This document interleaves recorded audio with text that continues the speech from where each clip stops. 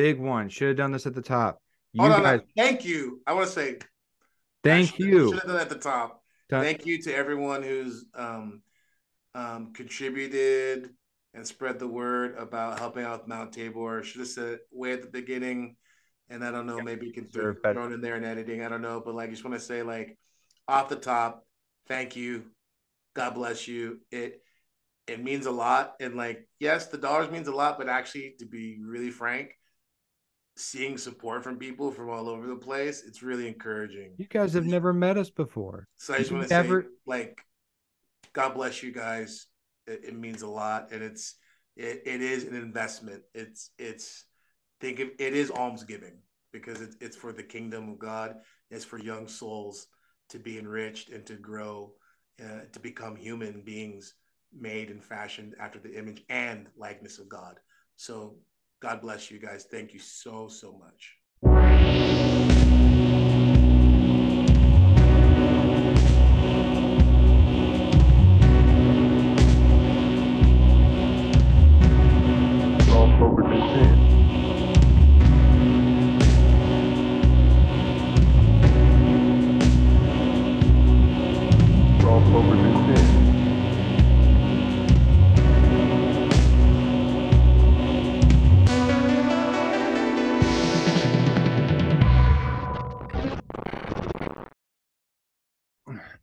Well, hello everyone, and welcome to Royal Path. I'm your host, Andrew. Tonight, I'm going to ask Cyprian and Father Turbo, what is your least favorite secular holiday? We already talked about favorites, but what's your least favorite? What's the one that you just don't vibe with? Because I got mine. If you guys need, well, mine is New Year's. I hate New Year's. Yeah, I I'm know not a that big New Year's fan. Yeah, it's I'm not a New Year's fan either, it's generally a especially bunch around of, here. oh my gosh, Man, Kansas City. right It's next to our house, bro. it It's was so funny. Like, I was talking with someone who just moved from California to Arkansas, and we were talking after Vespers or whatever. And then it just, I mean, it's like seven whatever. It's like, Mhm. and I mean, automatic is going up, and he's like, Father, what was that? I'm like, welcome to Kansas City. Some it's guns. just like so this it's does like not it's happen. Is it's this like Chirac in here. It's like I don't know what the deal is, but I've never lived in a town before where it's like, no, what we do every time the Chiefs or the Royals win, or it's the 4th of July, or it's New Year's, we just fire guns into the Fire air like guns, yeah. non-stop. Like Yeah. non-stop. And I don't know what it is, but like it happens here like no matter where you go. We going out in Raytown and like literally like it's like da, da, da, da, da, da. I was like, there's no mistaking that. That's not fireworks. Like that is a Are gun. fireworks legal in Kansas Yeah. City? Yeah. In Missouri, like that's kind of what Missouri's known for is their Fireworks fireworks. Like, bans? yeah. Do So people come in across the border to buy fireworks? I think so. I last I heard, but that was years and years and years ago. So but yeah, I'm just not big into New Year's. I think that New Year's also is like it's usually known for debauchery. I'm not really into that.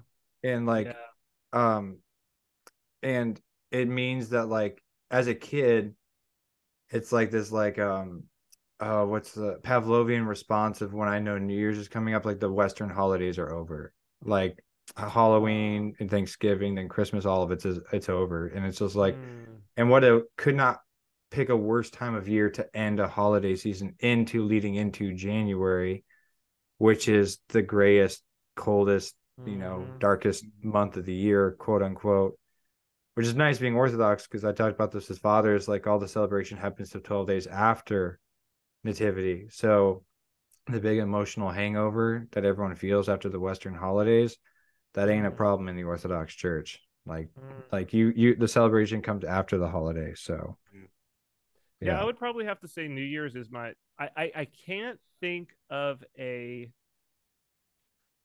time when I was like really gung ho and looking forward to New Year's. I've always just been like, oh, this is and I feel that there is a real demand that I don't like that is like, oh well, we have to do something for New Year's. Like, and it's got to be why? That's what I'm saying, and You know? it's got to be something like grandiose Yeah. and gaudy. It's always very gaudy and grandiose, and I don't know. Yeah. Yeah, I don't know. I don't know. I was gonna say Valentine's Day, but I think that was just kind of, That was my second. That was but, legit my second one. you Yeah. know, No. but But I think it's my second because I think I just I mean the thing well maybe it's mine is Valentine's because like I've come to enjoy New Year's a little bit because of my children Right. because it's a great time to be with my kids and like we had a tradition although we've broken the tradition. I tried to establish tradition. We did it for a few years, which is great. We watched this Dead Can Dance performance every year and have Chinese food, which was like really great. that's a But like very Qualls-esque like yeah, tradition, without a it doubt. was great. But like New Year's has always been a bad thing for me because my dad, may God grant him paradise, he I think I had a great father, but you know, he gave me a really long leash, which at the time I was grateful for, but looking back now, I was like, a little bit too long of a leash, you know, but God worked it out. But the thing my dad would always tell me, the reason why I said that is because my dad didn't put anything on me.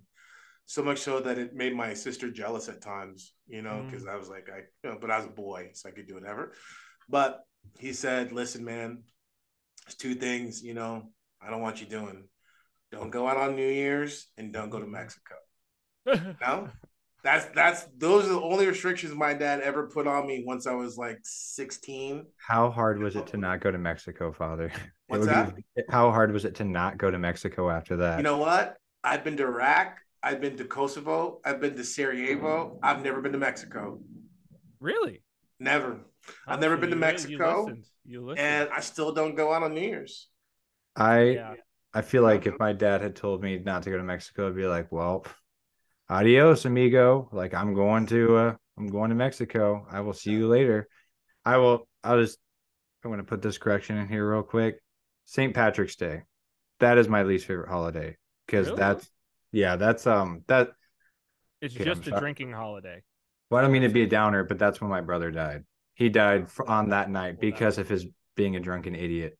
And so yeah, so St. Patrick's Day, that sucks. And like a couple of years, it was like 2 years after I got sober, I was driving through this area in Kansas City that's known for bars. And it was like 1 o'clock in the afternoon.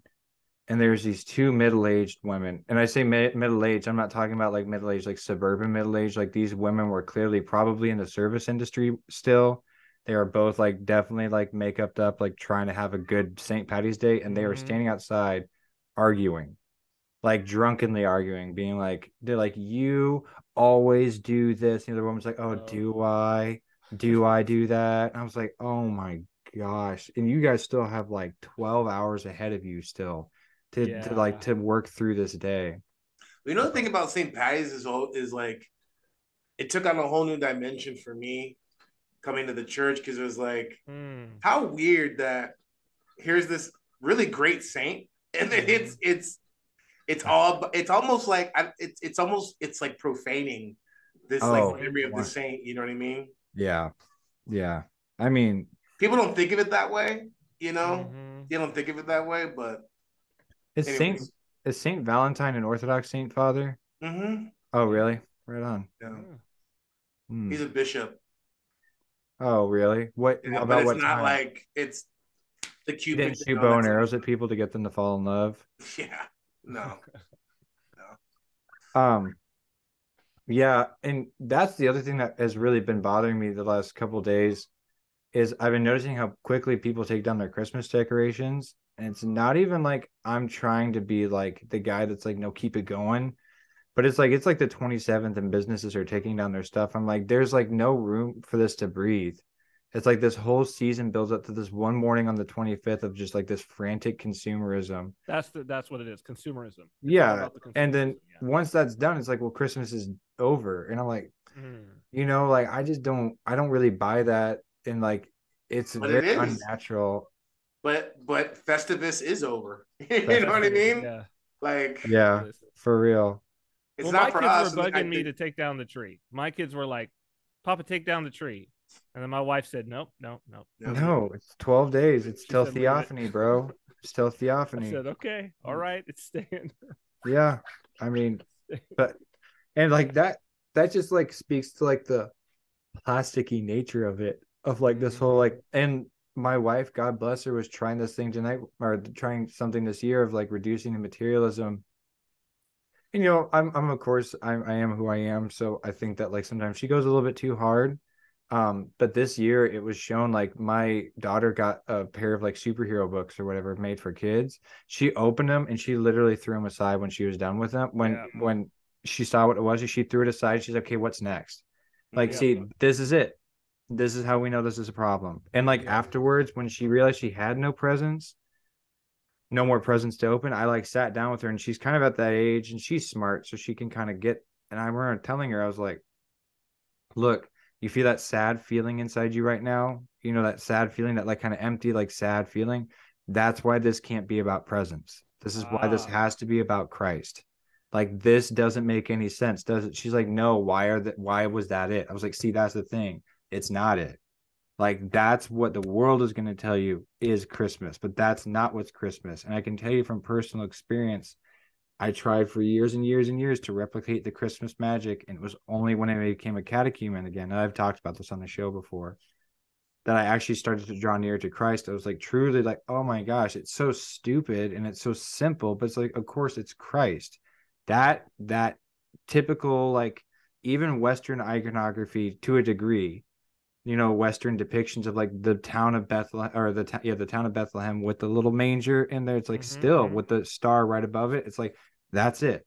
Like, that's what's going on here. Like, without telling anybody, Christ became incarnate, and without like mentioning it, by the way, like he didn't drop that one on the angels and be like, hey, guess what's happening? He just had it happen.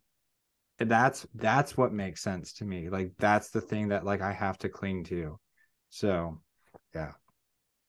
I think that's a really good conversation. I'm going to use that with my own kids, because the weaning process, definitely it's got to take place at some point where they can understand and have the conversation. But I really, really like because that's really what that is that it's like this whole, that's what happens, is like the whole consumer culture, it's all about putting a hole inside somebody. Yeah. Like an unfillable hole. Yeah. And then you just go and it's like, well, what more? And it's the ad on the TV is like, buy this and fill that hole. Like, that's ultimately what's being said. Mm-hmm. Oh, you need this and fill that hole. And it's like, well, I've got it. And the hole's not filled, Yeah. And then you're Andrew Tate talking about, I've got 33 cars. And it's like, well, dude. Yeah. Oh, man. Oh. There's what you have one body. Man. Yeah. And like that same conversation is the conversation, I think, that like the fact that people don't have it, like, that's the troubling part. And like, I've been thinking about this because like, I've been thinking about like the like what's it? Not prescriptive programming, but like when someone predictive programming. Thank you. I've been thinking about that, like this aspect of how television plays its part in people's lives, because I run into this a lot with people when I'm counseling. Like, well, it's not supposed to be like this. Well, why? Why do you think it's not supposed? Because that's not what TV told me. TV told me this would get wrapped up in a half hour. Like personal problems or problems that like we are silly, and then we'll have a serious conversation. And like I see people regularly act as though they're on TV. I don't know. I don't know if that makes sense, but like it's something that like I run into where like emotionally they still are thinking that this is the way that things are supposed to go down. And like when it doesn't, that disappointment is so visceral.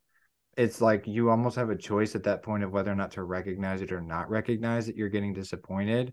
And then like people can continue on like this sound like, no, I'm not disappointed.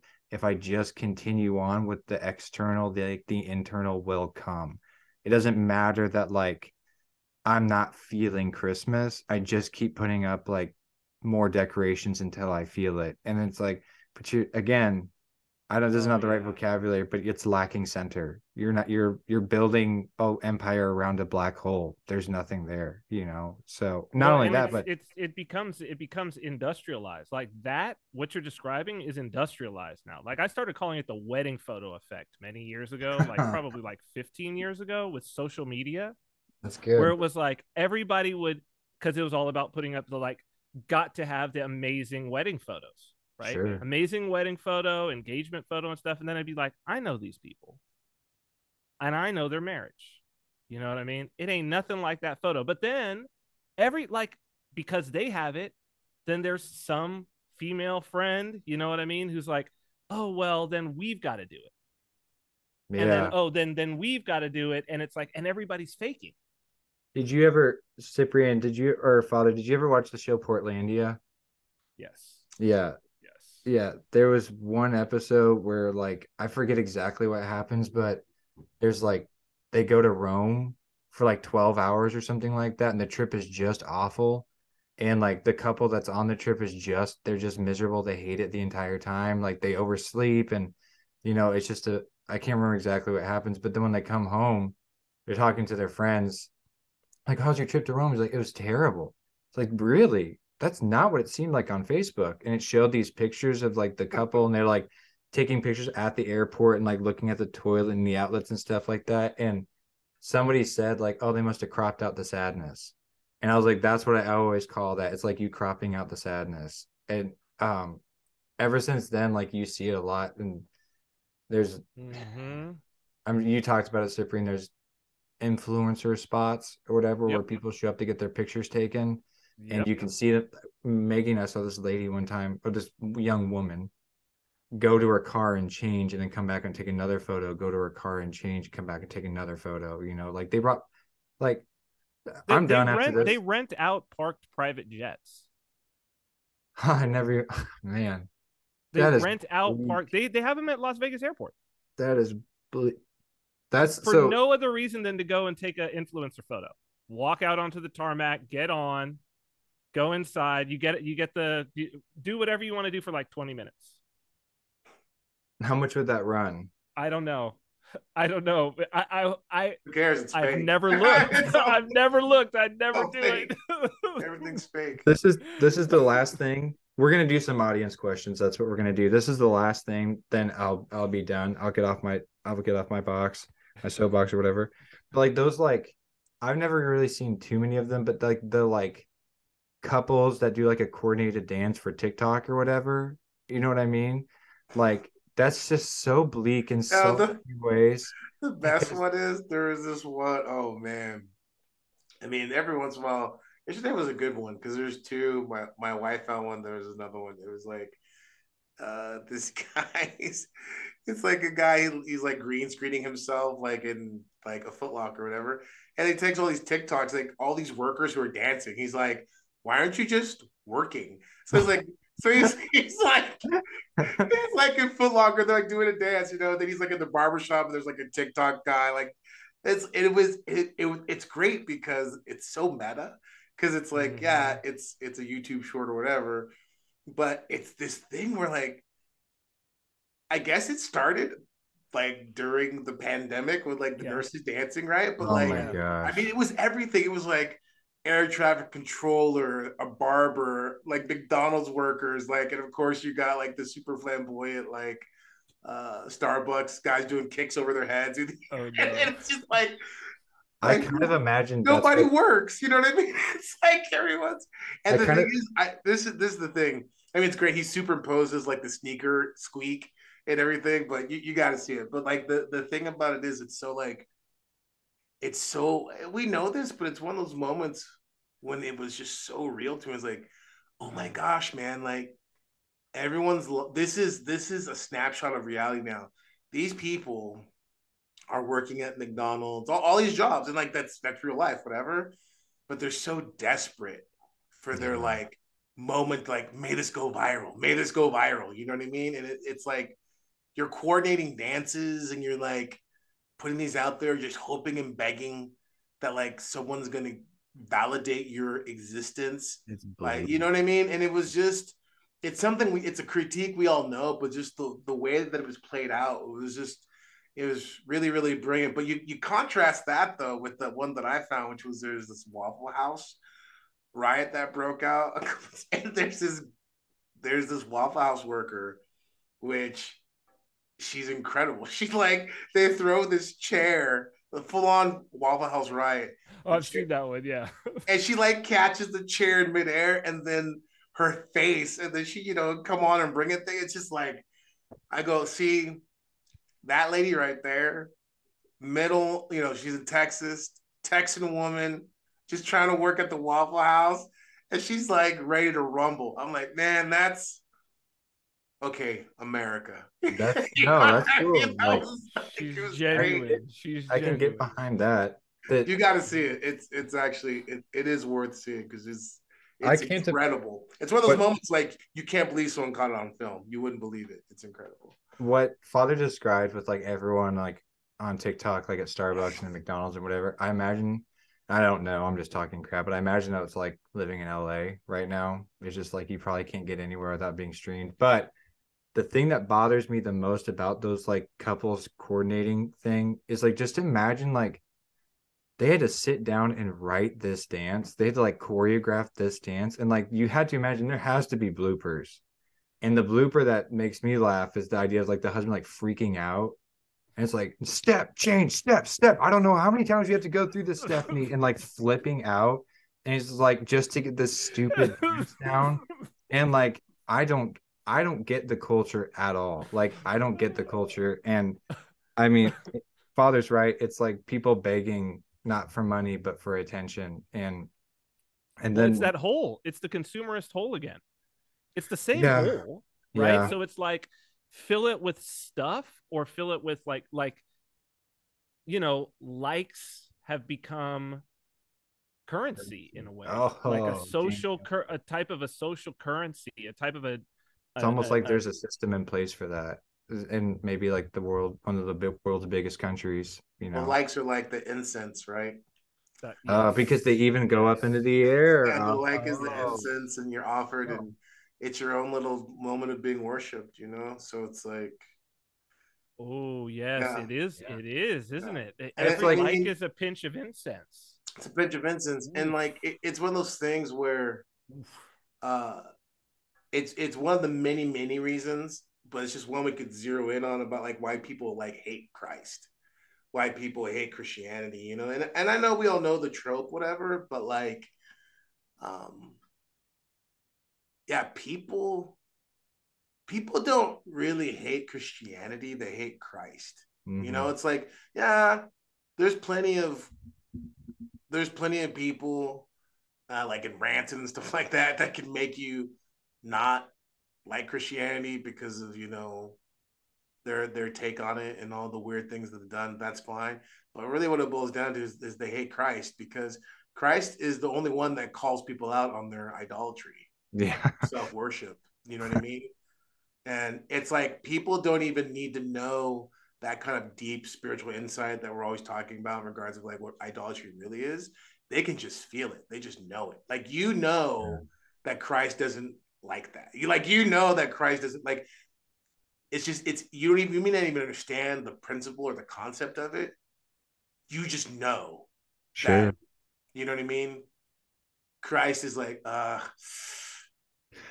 don't know about that. Yeah, and that's why what's a funny thing to me is like that's why it's even more offensive. It's like, this is interesting. There's these things like I was just seeing this thing with this other guy, ABL, this like Black conservative guy, and he was talking about England has their first non-binary priest or whatever. So like the EOC, I guess it's EOC, not EOC, COE. COE. EOC is another thing. COE has its first like binary, whatever, named like Jax Allison or something. I don't know. And he was just kind of like, he had a really good insight actually, because he's talking about, it's like, okay, like I don't even know what the thing is, but it's like a non-binary person, like, so like there's the weird long hair mullet thingy, but then there's the kind of like war paint, eye, Fifth Element eyeshadow thing, right? And then like, the weird, forgive me, I know it's gonna be offensive to people, but like the weird androgynous overweight thing that happens, what I'm talking about? Yeah. Where it's like, right? So there's a collar there, and he had a good point. It's like earrings. So he's like, okay, I see the collar that's supposed to denote you being a priest, but it's like earrings, right? So like he's like, earrings. Do nuns even wear earrings? Like what's like why earrings? You know what I mean? And I didn't finish the whole thing, but I just bring that up because like that type of weird distortion and perversion, like there's something that gets magnified in like yeah, it gets magnified and concentrated under the kind of like magnifying glass of digital media. Does that make sense? It's like, and it really highlights how antithetical to Christ and to a true Christian experience it is. Because I mean, we talk a lot about the dangers. Well, not a lot, but we talk about the dangers of the platform that we're on right now. But there's something about it. It seems like it's becoming something else is happening. There's these weird things that are happening that like the percentages of people who are down with this are probably so slim and low, Yeah. but it doesn't matter because it might as well be everybody because that's the perception. Yeah. Well, they don't. Well, most people are just unaware. To them, it's just like all of this is just. It's just the soup that they're swimming in. Sure. I think which is weird because it's so new that. I mean, like I'm gonna be 45 this year, and it's like I graduated high school and basically nobody was on the internet. Right. I was one of the few people who even knew how to get on the internet. Mm-hmm. You know what I mean? And it's like ubiquitous now. It's but people my same age, it's like they've never been without a smartphone. Like you talk to them and like there's no, and it's weird. I just had a conversation day before yesterday on the beach with a friend who's here, fellow Californian. His dad had come in. They're from the Bay Area. We sat and talked, and we were kind of going back over, this from, back in the day in Cali and all of this. But yeah, I feel like the conversation is not had enough, or like maybe it's notable that it never comes up for somebody to be like, don't you think it's kind of weird? This world that we're living in, like, we're not separated from our phones. We do this like it was second nature, and yet like we were adults when this was introduced. Yeah, I mean, and all of it from top, and not just the devices, but I mean even top down from just how we consume content, what we think about that content, what we understand about the world, the TikTok planning, like all these things. I mean, it's like it's the wire mesh that's part of the trap, if that makes sense. You know what I mean? It's like it's the actual hardware of the trap to some degree. And what's funny is I don't know if you caught it, but I never heard of the guy, but a couple different people sent it. It's can't remember. I don't know what the guy's name is, but he's talking about AI. I don't know if you saw it. It's what's this cat's? It's like it was like called "Get Rich in the AI Revolution: Adapt or Die." I don't know what the guy's name is. Oh, I don't know. I'll send it to you. Like it's kind of wild. It's funny because we're doing this right now in real time, right? Yep. It's pretty interesting what he's talking about because, first of all, it's further along than I think most people are like realizing, and it's not really what people think it is either. But what I'm finding so fascinating about this is that it's I don't know how to explain it except for the fact it's like it's weird seeing something that's already happened, but people don't aware, they're not aware that it's happened. It's almost like someone's still eating someone's still eating and drinking at the cafe, literally, they don't realize though that, like, 2 miles out from the shore, the tsunami's hit and it's coming. You know what I mean? And it's just like it's already a wrap. There is no like, how do we stop it? Where, you know what I mean? Where are we gonna go? It's like we're already, like you said, we're already swimming in what's already happened. And I find that really fascinating because we are in this weird space where we're aware of these things. And it's like, what do you do? What do you do? Now, for us as Orthodox, it's like, well, we just do what we've always done, and we need to preserve and fight for what we know, because that's the arc and everything. We're talking about like the world and just watching the world. Like, I had this thought the other day. It's like, with Andrew Tate getting arrested and everything, that's a whole other thing itself. But I was thinking about, he talked about, what is his last quote was like, the Matrix has attacked me. That's what he said. But then I started thinking, I was like, did it though? I don't I think think so. he's in the He's a part of it. He's an Yeah. agent of the He's a Matrix. part of it. You know what I mean? Yes. How are you gonna say I've got 33 cars? Here's my Bugatti, and you're You know like, what I the mean? Matrix is coming for me? No, dude, He's a that's part the of it. Matrix. He's a part of it, and that's kind of what I'm talking about. It's like, for as crazy and twisted as we think it is, like this world, it's so much So, further down than we're even realizing. so I gotta ask this, and I'm really, no greater love is there than this, because I know we're about to get into a conversation that I'm gonna really struggle to pay attention to because I don't think it's very interesting, but I do feel like it's got to be asked. Like, what's the difference between Andrew Tate and Kanye then? Like, because like we're talking about two people who have really, maybe been canceled, quote unquote, blah blah blah, are labeled as problematic personalities. But where does, like, but they're both, like, one could definitely argue, and I think there would be pretty compelling evidence to argue that, like, you have your Kanye's, in my opinion, and I'm not necessarily right, but your Alex Joneses of, like, we'll send in the clowns, like, like, we've got to do something over here. It's like that same theory that Britney Spears always did something crazy whenever George Bush wanted the spotlight taken off of him. Britney would go do something crazy. It's like, send in the clowns, get them in there so that the people start looking at them. I'm not saying Kanye West is. I think that there's compelling evidence that he is, but like, I don't really know one way or the other. So, Father, what makes Andrew different than Kanye? I don't think there's necessarily something that makes him different in that sense. Well, they're the Okay. same container, but I think the content is this The is content's actually different. the real shame with Kanye is that he doesn't have to use that container. So like, they're both using the influencer container, but someone like Andrew Tate shows you that, like, you can have a complete, because his container is empty. Like, Andrew Tate's container is empty. There's nothing. Like, he's never built anything. He's never, I mean, great, okay, champion kickboxer, that's fantastic, but his kickboxing career is over. You know what I mean?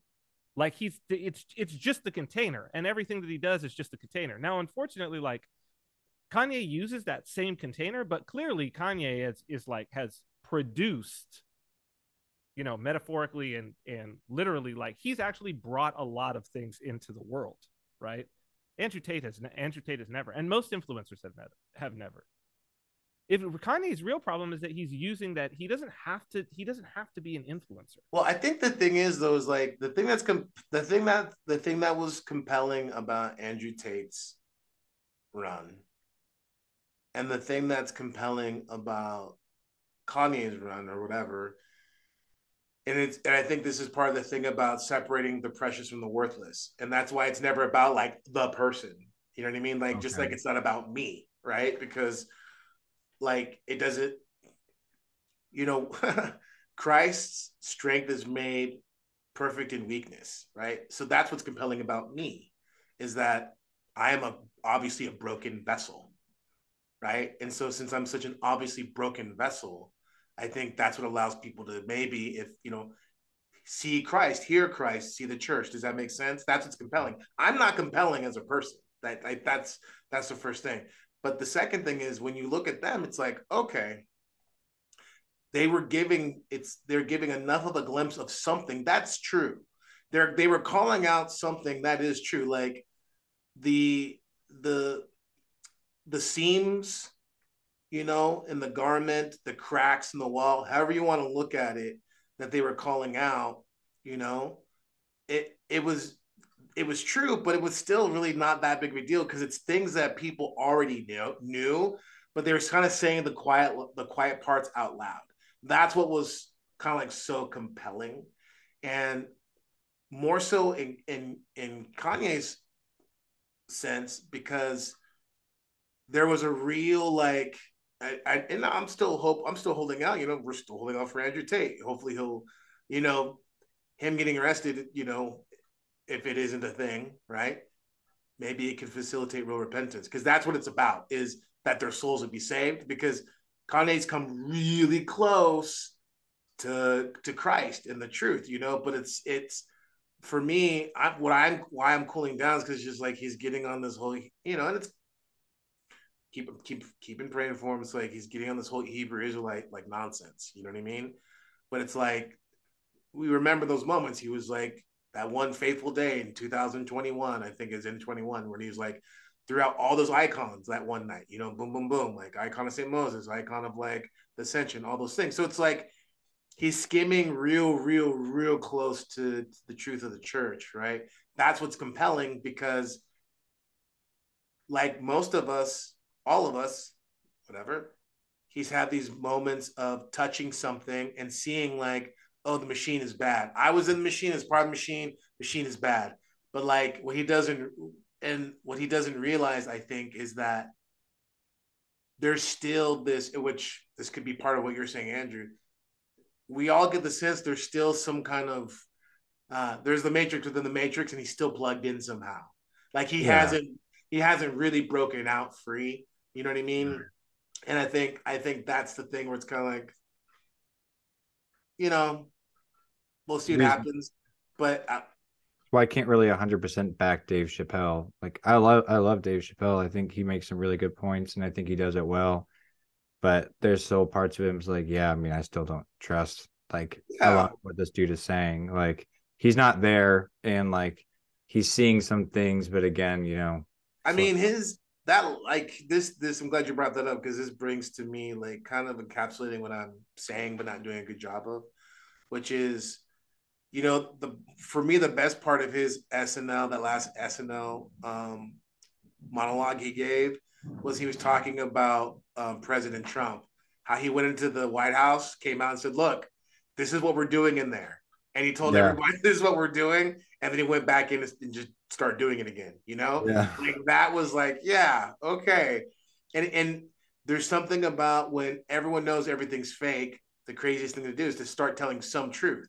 Not the whole truth, but just some truth. And I think that's what Kanye's done. That's what Tate's done. That's what President Trump did. They started telling some truths, and a whole, it's like in the land of the blind, the one-eyed man is king, So in the land of just absolute insanity, clown, fake, plastic, everything, just just a half a finger of something, real, true, courageous, all the opposite things of what we've seen the last 3 years. It's like, I think that's what people responded to. But what they don't realize is they're responding so viscerally to it because of how starved. Oh, for real. There's something, not completely vapid, right? Like that's, and I think that's what people, this is when people talked about why people didn't get like why Trump won. Well, first of all, forgive me, everyone knows I'm a cynic about that stuff. I still got a whole like thought process about that. But just to humor people, and let's just say like there is such a thing as democracy, and your vote doesn't matter. Let's just say that, right?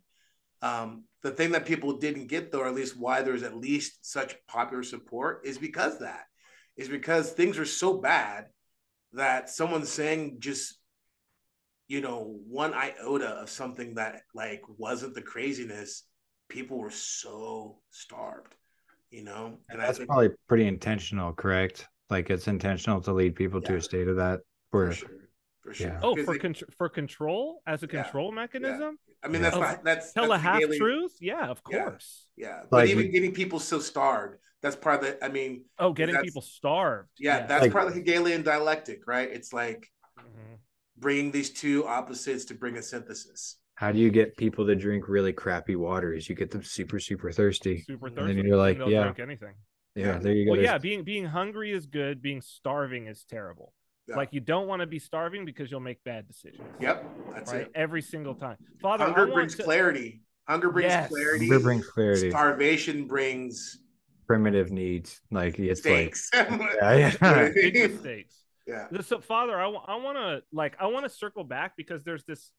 So, like, there's this vein. There's this, and I think it's like a really rich vein, and I don't feel like it's something that we've spoken about a lot, but it was also a vein running through that interview of Metropolitan Neophytus of Morphu that Father Peter Hears Mm-hmm. did, Mm-hmm. and it's this vein of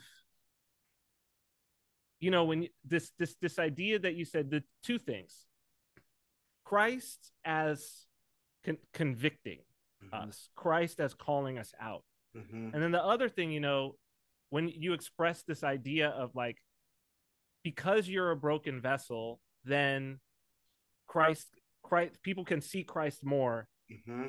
through you. And I feel like it's something that in that interview, Bishop Neophytus of Morphu, I forget which saint he said had said this to him. I wish I could remember, and I'll have to go back. But he had asked it. He had said to him like, "You'll be a bishop someday." This saint was speaking to him as a young man. "You'll be a bishop someday," and then he said, "Well, what do I have to say? How could I? Like, I have nothing to say." And he said, "That's right. So all you should say is say of the fathers, say what you learned from me, say what you learned from Paisios, say what you learned from Porphyrios, say those things and only say those things, and don't bring yourself into it because you don't have anything to say anyway." Mm-hmm. Mm-hmm. And I think that's what it feels like is missing. Right. That's the thing that I think is missing from an Andrew Tate, from a Kanye West, is like the moment that they lose me is when they bring themselves into it. Yeah. Well, I mean, let's break it down, right? Like, and this isn't a judgment, right? And the reason why this isn't a judgment is because we've talked about this before, I think, but I just want to clarify because, like, the whole thing of like, don't judge me, don't judge me. No, we gotta inspect fruit, right? But like, when the church says don't judge, what that means is you're not putting yourself in the place of Christ. So I'm not saying a final like this is where you're headed. This is the totality of your existence, right? Just to be clear, because like what's lacking in them is Christ. Like truly, right? So Kanye and Andrew Tate at one point in time talking about the Romanian Orthodoxy, then he became Muslim, whatever, and you could see his motivations, right? You can see his motivations. That Kanye's motivations a little bit different because as opposed to Andrew Tate, and bring me back if I'm off base. But from my perspective, I discern a little bit of a difference because Andrew Tate is looking for something that's going to align with his moral values. And what I mean by moral values, I don't just mean like whatever, because someone said, does he have moral values? Yeah, everyone has a morality. You know what I mean? But for him, it's like, yeah, I respect someone who's gonna, someone says something I don't like. If I can choose and if I want to, I'm going to bash their face in and disfigure them, like for him, that's a value. And that's what Islam does from his perspective. His perspective is Christianity doesn't do that. Islam does. So I'm going to go with what I respect. Islam will, bash someone's face and maim them and it doesn't matter. Okay. Kanye's is birthed out of loss. You see what I'm saying? He was coming to his conclusions out of being broken, out of all these different things, right? Which is different. It's different, right? It's something that we can resonate a little bit more. So this is kind of getting back to what we're saying. That's why I feel like it could travel a little further down the road with Kanye than Andrew Tate, because his is coming out of a suffering and a brokenness from like a broken and contrite heart God will not despise. Let's watch this. Let's see where this goes, right? Okay. Now, that being said, where it ends up stopping is because you can start seeing, well, okay, the brokenness might be the shelf life of it, or the tank of it might be running out, and it might be becoming less about being broken and mad about what happened, and then more about, again, Kanye himself again. You know what I'm saying? Because the Hebrew Israelite thing, right? That's the easy trap, because it's the identity, the idol of self. Do you see what I'm saying? It's like, in a big victim complex. In a big victim complex. So as a black man, he's wanting to find something to validate the shame and all the things. We talked about this last time, and it goes for anyone else. It goes to like why these people want to find the LGBTQ alphabet soup church, and why everyone wants to find a church that like fits them, which is why Orthodoxy is super not popular. Now, the interesting thing about it is there's that thing that we saw in that we've been seeing, where people want to make it that people want to impose their, to be frank, their nationalism and, their white supremacy on Orthodoxy, and be like, see, Orthodoxy fits this. So it's like they will treat Orthodoxy kind of like Andrew Tate treated Islam, right? So it's like they go like, Orthodoxy's for me because I'm traditionally this and that, and the European culture and blah blah. It's like there's overlap where it can be like, oh, okay, yeah, but like if you're using that still the same way Andrew Tate used, if you're attracted to Orthodoxy essentially for the same reason why Andrew Tate attracted to Islam, it doesn't matter, because like you don't have Christ, right? Are you following me? Sure. Right. You're attracted to Orthodoxy, but you're not attracted to Christ. Right. You're not attracted to Christ, truly. So like, let's keep going with that, right? Okay. So the thing is, though, is when you actually apprehend Christ, this is why when someone has Christ, it doesn't really matter. Like when someone has Christ when someone has Christ, it's like, if you're really looking for Christ, we've talked about this before, you'll find the Orthodox Church, right? Sure. We are all living proof of it. You're in Saipan, I'm in Kansas City, Andrew's in Kansas City. You know what I mean? Like, that's a thing. And the reason for that is because Christ is the ground and the being. He's the ground and foundation of being, right? So this is why you can take someone like Elder Joseph the Hesychast, St. Joseph the Hesychast, and St. Porphyrios, and there's no conflict between them. Right? They have different methods. There's a different perspective, but ultimately they're all on the frequency of Christ. And they never met, right? Like they're all like, well, they knew each other noetically, but like, but you get that's what I'm saying? Yeah, it's like like you can go throughout. That's why this is that thing where academics, there's the academic Orthodox who, because of their ego, they want to say stupid arguments like, well, the fathers don't agree. It's like, okay, like, academic guy, get out of here. Like, you're not reading the fathers, because, well, you're reading the fathers, but you're reading like the man Ambrose, the man Tertullian.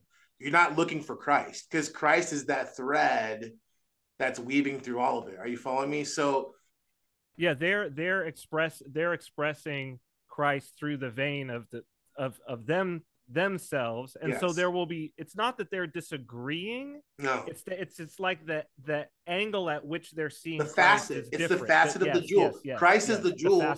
They are the facet that's reflecting all the various things of light. And this is like really important, because this is one of the ways that you reconcile certain things. Like, we're not ecumenists, but at the same time, like, we can, where there's Christ, right? I can recognize that, and that doesn't make me an ecumenist. I'm not going to jump in and do an ecumenical prayer service with someone because you are not in the fullness of the faith, like, which is of Christ. I'm not compromising on that, right? That's why dogma is so important to us.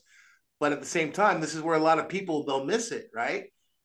Because listen, Orthodox folk, you can't forget when the Lord talked about, it was in the gospel, I think it was today or yesterday, but like, when the apostles come like, hey, there's these guys casting out demons that they're not of us. And Lord's like, leave them alone, right? Does that mean now that Christ is like, hey, whatever, he's not co-signing whatever they're doing, but there's a reality that he acknowledges, right? Because what happens is people's vision of Christ is too small. Like Orthodox folk, their vision of Christ is too small. And me saying this, you can think whatever you want. I'm not an ecumenist. You know what I mean? Like, but the thing is if you think I am, I'm gonna say your vision of Christ is too small, and he's gonna break you of that, right? Because the thing is in him, everything is possible, right? And it's possible in such a way that there isn't any confusion, there isn't any kind of like the reality of being able to experience truth, right? This is the thing. This is why seek wisdom, find Christ. And that's why we can be patient with a guy like Kanye to be like, you're cold, you know, it's cold. Okay, hot, you're getting hot. It's that kind of game, right? But the thing is you know where the heat is. Christ is he's the heat, right? You know where the heat is. And I think understanding that is key. And it's really important because we see this with the thing with like Ukraine. It's like the average person, like, man, that thing is so messy. It's so messy because nobody really knows what's going on. Like we know where the canonical church is, all that stuff, we get it, right? But like, man, all these people, like when you start thinking about how messy the situation is, you're dealing with actual human beings and souls, and like, you know, it's really easy for us to become ideologues and make everything black and white, you know, on our phones, looking at everything.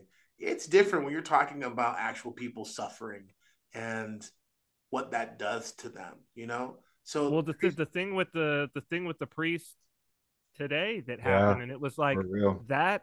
I mean, it wasn't the Ukrainian government. It was a guy with a yep, knife who came in, and yep, it's like, what's there's like you say, like there's a lot, like it's really principalities and powers at that point. right, It's like what motivates this guy, and we'll never know because he was shot by the police, right. And right? that's also like that's a good point because I mean, so much could probably be laid at our feet, whatever, by somebody who's looking to lay stuff at our feet of like, well, you guys talk about, you know, Zelensky's a hard light like projection, you know, like whatever. And like, you know, you talk about like the jab and the vid and stuff like that, but you're ignoring the people who are actually suffering from this stuff. And it's like, well, we're not like superheroes of yore or whatever that just go and smash Metropolis and don't clean up afterwards. Like we're still like on the ground level. We're not like Superman. We're still the people that like helping people into shelters and stuff. Like to the extent that we are, it's not like we're just like saying this stuff like what's like we're not just saying it just to say it because it sounds edgy. It's like no, at all times remembering that like these powers and principalities, like the effects that are happening, like it still affects everyday people on a grand Yeah, scale. I And mean that's who's being affected. Yeah, that's ultimately what our issue is. Our Yes. issue is that those guys are the people that are being affected. Yes. Your guys' stupid little plots and schemes are affecting the everyday man, and like who's just trying to, you know, I mean, possibly it is war pigs. You know what I it mean? is, Mm-hmm. It is man, war pigs. is it ever? It is Is war it pigs. ever? Man, I swear sometimes like I would lose my sanity if I didn't know that God had the last word. And also if I hadn't heard one of the last lines of War Pigs and it was like begging mercy for their sins, Satan Yep, laughing spreads his wings. It's just like, yep. man, that is so like I mean, that's the whole so thing, it is all really, really treacherous. And I mean, it's a sad thing because um, there's some hard truths that I think there's some hard truths that are really hard. There's some hard, me being redundant. There's some hard truths that are very difficult to swallow. For instance, the state of the church with like, you know, we all long for the day. I was just talking about this as the homily this morning. Like we long for the days of having a shepherd like Saint Ignatius of Antioch, you know, who's just clearly Christ loving, clearly, you know, like rightly dividing the word of truth. And then like we just see like the recent Metropolitan that was, in Cyprus. It's like, you know, you see these things, it's like, oh my gosh, it's so tempting for it to be discouraged. But it's like all this is happening because of our sins. Yeah. Right. Yeah. Like I said, our sins. I'm not saying that those guys' sins over there and I'm exempt. No, it's our sins. And it's like God is allowing these things to come because this is the purification. This is the wheat and the chaff. This is also to see who the real captains are. You know what I mean? And it's Sure. like Metropolitan Neophytus, like we would have never known of him I've never known if who that guy. things hadn't have gotten Right. so bad. And it's like things getting so bad, the weakness of the church is where we start seeing the strength of Christ again. And the reason why this needed to happen is because of what I was just saying. Like people have lost the savor of Christ. And it was like all these things came upon the church because the church has been in this place of just being lukewarm. Yeah. Right. And people may like, that's a big statement, Father. It's an absolute statement. It's like, hey, man, I'll tell you guys a little story. When we first came into the church, I'm not going to name names, but like, it seemed like every time I knew someone who they went over to Greece or over to Russia, or went over to, somewhere in the Near East, they were like coming back and if not leaving the church, definitely being like, I need a break. Or their zeal just gets tanked. Why is that? Because we get over there and some people are like, well, that's what you get for being, naive. I don't think it's naive. I think what it is people, they come in, there's a real zeal, and you get over there and then you start seeing in these quote unquote Orthodox countries, places, it's like, man, I don't know what I thought it was, but it isn't this, right? Is that because, well, you don't know what Orthodoxy is? I hate hearing that. It's like, I know who Christ is though, because like I know like where I've come from. You know what I mean? How about this? I know what Christ ain't. You know what I mean? And when I'm seeing this looks a lot more like what I'm coming from than where I was headed towards Christ. Do you understand what I'm saying? Sure. And that's been the state of Christianity, of the church. Obviously, like how can you argue against it? Because if it wasn't the case, God wouldn't be allowing this chastisement to come. I mean, when you But read it's about it, always the case, been the case though, right? There's cycles and periods of that of the and church, when right? when you read it, it's like, oh, we're totally just in one of those times. We're just in one of those times where it's like, and the people were sinning greatly. And it's just like, okay, yeah, we're just in one of those times. Like that makes sense. And it makes sense that like I can legitimately read opinions on Orthodox Christians defending abortion, like defending ecumenism, like defending like Crazy. the altering of the Eucharist, and other such blasphemies. It's like, okay, I don't know if you guys have always been around, but like, it seems like. But they have. See, that's the thing. They have been. And that's, I think, well, that's what I'm trying to say is that's a big reason why what's happened has happened. So Yeah. those things could be revealed. Yeah. Right? What is it's the apocalypse, everybody, right? So the Yeah. apocalypse is like the uncovering, the revelation, right? And so I think that's the thing to really kind of start shifting again because now that it's a new year, 2022 was the kind of like letting something rest before you start agitating it again, you know what I mean? And it's like, well, keeping our eyes on like Christ is that the church. It's like, do not become weary.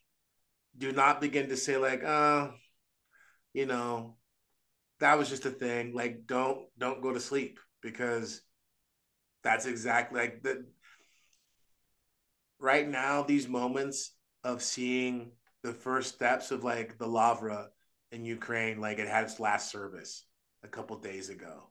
You know what I mean? Before the government took it over.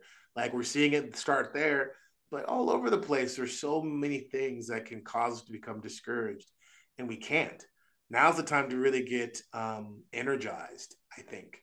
There's go ahead. Oh, it's just, I don't know. It like, what was it? Maybe it was a comic that Captain America was talking about. It's just nice to know who the enemies are. It's just nice to actually like see them. Like, because like, whereas before you had wolves in sheepskin, and everything like that. And that's fine, but like now it's just kind of nice to know who the enemy is a little bit. Like I can look and see like, oh yeah, I know that that's wrong, whereas pre 2020, as a borderline ecumenist myself, I would be like, oh, well, but now it's like, no, I know that's wrong. Like Yeah. that's actually a blessing. But I can also see how quickly complacency is already setting back in. Oh yeah. I feel like people that didn't go all the way, because Father, like exactly as you said, there were so many. I know so many people. So many people have said to me, "Oh yeah, the events of the last 3 years woke me up and let me see how corrupt, where the corruption is, where the evil really is." And then at the same time, so many of those people who were like, and yet I was able to see those are the people who are like aiming toward Christ, because they were like, well, it let me actually discern where the light was actually coming from. Mm-hmm. Like to turn in the direction, everything got so dark that I could turn in the direction of the real light. Well, here's that the was other thing always too. on. Here's the thing too, because you know, there's this reality of what happens to the soldier once he comes home. Can he get back into society, right? And so I think this is an interesting time too, because who knows what's next, right? But it has been a bit of a lull. People started to become complacent again, and I think that's itself a test, because okay, everyone's excited about being awakened and all that stuff. Okay, so is it all about fighting the enemy now, right? Like, what about pursuing virtue? You know what I mean? Now that you're awake, it's like, what are you doing? Like, are you pursuing Christ now just to get away from what you were and just get away from the woke baddies and all that stuff? You know what I mean? There's a whole nother thing. It's like, to some degree, in the same sense that the difficult times kind of test the metal and really show you who you are. Peace times can be the same thing too. You know what I mean? Because in the time of peace, it's like, everyone's familiar with this, uh, people running to God when things are tough. Are you running to God when things are good? Are you giving thanks to God? Are you learning to love God and the goodness? Are you learning to be thankful? Because that's what's going to save you, actually, right? Because God allows the crisis and the temptations to come to wake you up, but it's the means, not the end. The end is that you are in love and you're in peace and you're growing in wisdom and virtue, because the kingdom of heaven, his kingdom will have no end. He's there isn't Christ isn't like Rahm Emanuel. You know what I mean? He doesn't need to drum up a crisis to facilitate love and attention. He's not like some sicko drama person who needs to like always have some sort of crisis. That's not Christ, right? So I think that's something to really take in mind, because if everything is in the lens of fighting, and there's a place for it, right? But the book of Ecclesiastes, there's a season for everything. You know what I mean? A season for time, a season of war. And like, I just worry that, if people come in and then, it's like, that's great. There's a definite problem, all this and that, but then what? Because that's about staying in the church, and that's about preparing for eternity, because are you falling in love with the liturgy? You know what I mean? Are you growing in those ways also? You know what I'm saying? Like, let me just share this one story real quick. Please forgive me. But there was, in fact, I'll read it to you right now. It's incredible, right? There's a nun, and she was the spiritual daughter of one of the Optina elders, right? And it says, um, at the Belev convent, there lived a schema nun, Mother Paulina's sister. She had many sorrows in her life. She lived an exemplary life, and after some time she reposed. Sometime later, a nun who loved her and wished to know her fate in the next life, after earnest prayer, saw her in a dream. The reposed one was sitting in a lovely room in unusually bright light, but nevertheless looked unhappy. When asked why she was not happy, she answered, "It is well with me, but it would be incomparably better if I could see the face of God, and this is not permitted me. I did not bear afflictions without murmuring, and in order to see the face of God, when the rod of afflictions pierce one's heart, one must carry one's cross unmurmuringly to the end." Wow. Like, Okay. yeah. And so there's just there's levels to this, man. You know what I mean? There's levels to Mm-hmm. this. And I'm all about like, okay, good. We know what's up, right? Find Christ. He's the heat, he's the light, he's how you discern. But then what? Well, now you start to grow. And that's why, one of the hallmarks of like maturity in the faith is, are you constantly talking about Protestant versus that, or you start Uh-huh. talking about temptations? Are you talking about what it means to be in the spiritual life, prayer, like all these different things? You know what I'm saying? Like, that's what you want to start moving towards, right? Because ideally, I mean, and I think this is part of what we experienced here in Kansas City. It's like we started getting to the point where we forgot, like in the good way, like, oh, the rest of the world is crazy, because Right. we had our arc. We had our arc where our children weren't wearing masks and like having to feel weird. You know what I mean? And it wasn't like there was this really sweet spot for us. I remember, like, we weren't even really caring so much about, like, sometimes I would talk to some of the moms and they'd be like, "Father, I forgot." And I like, yes, like, to have a mother forget, that was to me one of those moments where I felt really blessed as a priest. And I was like, thank you, God. And like, if it's allowed, I felt like I was not failing. I'll put it that way. I wouldn't say I was doing a good job, but I wasn't failing You weren't because messing up as bad. messing up as bad, right? When I would hear moms kind of get shocked because they would forget, oh, we're in the middle of this whole like crazy pandemic wokey thing, right? I was like, yeah, because we were so focused on just Christ and being together in the church. You know what I'm saying? It was like Yeah. that's the thing, instead of always being focused on how bad everything is and like, oh, these I'm sick of seeing, and like, yeah, every once in a while, yeah, talk about how sick you are of seeing people, be alone in the car with a mask. Yeah, Absolutely. of No course. problem. You know what I mean? You You, got to address reality you got this a reality. You little gotta bit. pinch yourself every once in a while, like, Yeah. okay, yeah, that's right. You know what I mean? But it's not the totality of everything. And I think just keeping that balance is important, because that's where Christ is. Because, Mm. it isn't about always, let us not be ignorant of the wiles of the devil, for sure. St. Paul, for sure. But the real thing is like keeping our focus on Christ and being like, he's the head man. Because here's the thing. I imagine things could get bad again. And not just in the world, Mm-hmm. but even just more rounds of just like disappointment with hierarchs. You know what I mean? Mm-hmm. Like, I Yeah. could just, so that's the thing. What are we gonna do if you start seeing more, what if there's some weird issue that comes up and just there's another failing where it's just like, oh man, like, no, that's not it, right? We don't, once you're in the church, there's nowhere else to go, guys. So because of that, like, we learn to be like, okay, now we're with Christ. Now Yeah. we're now we're with Christ. I I have to say, Father, really quick, because I think Cyprian has something to say too. Yeah. That like when Cyprian a couple of weeks ago linked, it was a Twitter thread about Kanye, and I think it was when he specifically told everyone to stop watching porn or get Mm-hmm. rid of their porn, and then watching.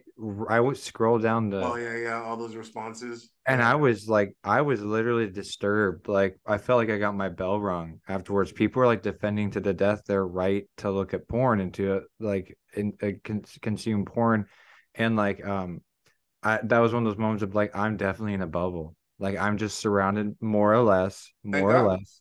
Yeah, I this is what I'm saying. Like I'm very thankful because hearing someone talk that brashly and that boldly about just sin, just acquiescing completely to their lesser nature, to to the nature of the demons, like was like something I was not used to. I'm not used to. Well, it puts the fear of God in me because I was one of those people at one point in my life. Sure. Oh You know what yeah. I I mean, mean? and So I don't know how I would have handled this without Christ. And why ain't nothing but a crooked letter can't be made straight. So there's no point like really trying to figure out why things happen the way that they did. But like it is really nice to be able to sit and be like, okay, yeah, I'm glad that things worked out the way that they did because, it's where I am now. So but Well, this is I mean, I think that this is the what you're talking about there, Andrew, is what Father was talking about earlier, sort of related to Andrew Tate and his thing with Islam, right? And it's just like this principle writ large, where it's like, well, I'm gonna go and I'm gonna try to look for the ideology, religion, whatever you want to call it, that already matches, sure. like exactly what my moral framework, and is gonna back me up. And the unfortunate part is that like they're there. It doesn't matter how terrible. I mean, this like things that get so things have gotten so far. Like, the fact that you have people in academia, professional people supposedly who are in tenured professors at four-year universities talking about minor attracted persons, Yeah. MAPS, Mm-hmm. right? Yeah. And they're like, well, this is just a sexual preference. And it's like, how far? How far are we going? Like, because what these folks are doing is that it's like, who are you doing this for? Right. Like, who are you serving here? That's the question that's not asked. But it's like, you're serving Christ. Christ is gonna call you out. Like, it's like, nope, that's not the way. Yep. But I think people cannot, because the difficult part is people don't want to. I think, and this is the feeling that I've gotten as I've spoken to various people, kind of light conversation, but sometimes when it gets deep, the underlying feeling that I get is it's like, yes, they're like, I can feel them saying like, yeah, I can see that this is something good for you. But if I saw the same thing with me moving to Saipan, and I still see it with people that I know who are like, oh, but the industry that I'm in is in this city or this city, and I've worked so hard on my career, and like, I know that I shouldn't be here, but if I left, if I actually oriented in the right place, like, what would be left of me? Yeah, and that's a big Yeah, thing. What would that's be I left of mean, me? that's a real thing, and that gets back to like why, you know, this kind of spiritual principle of learning not to complain. It's like that's like I think one of the key things that becomes a defining trademark or hallmark of an Orthodox Christian's maturity. How often are they complaining? Like we all struggle, but like if someone's always vocally complaining about something, they're really immature.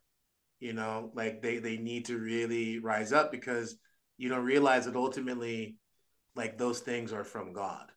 Like Yeah. your circumstances are from God. And so the thing is that when you begin to realize that, then what you do and how you do it becomes less and less of the sacrifice. It becomes more about obedience. Does that make sense what I'm saying? Because Yeah.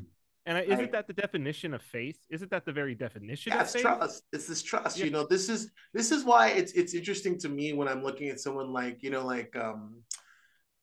like MIA, right? And her recent it's interesting to me because Wait, what's going on with MIA? like MIA's her whole thing, and like she had this encounter with Christ. She's Oh, like, I know Jesus is real. She's like, I don't know what it means. I have no idea how that plays out, because she's not doing the whole like Christian music circuit. She's just like, I had this, and she's open. She's like, like I was a Hindu. She's like, I don't even know what it means. I just know I had this encounter. I know Jesus is real, whatever. And it's definitely different than Rygar guy. You know what I mean? But the reason why I bring it up is because I saw this article. She's talking about how she's had controversy in the past, but nothing has even compared to her espousing a belief in Christ. And I find that interesting because she's basically saying like, I don't really care. I'm just gonna toe the line. And she's not saying she's gonna become like anything else than just like, this is what I understand, this is what I've experienced.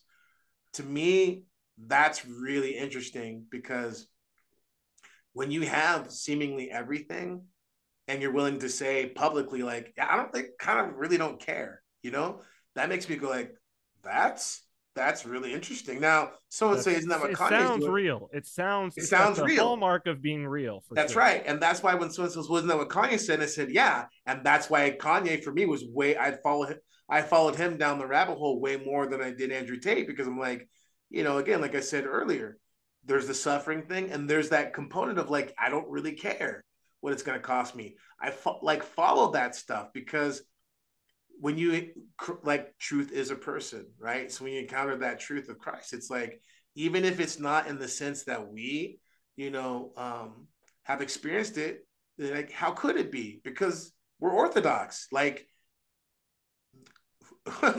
we are Orthodox Christians, which means like, it's not like we have the kind of oldest or the best. It's like we have the faith. Like, we are in the kingdom of Christ. You know what I mean? And we are watching others who are not in the kingdom, but they're on the borders, they're in the hinterlands, right?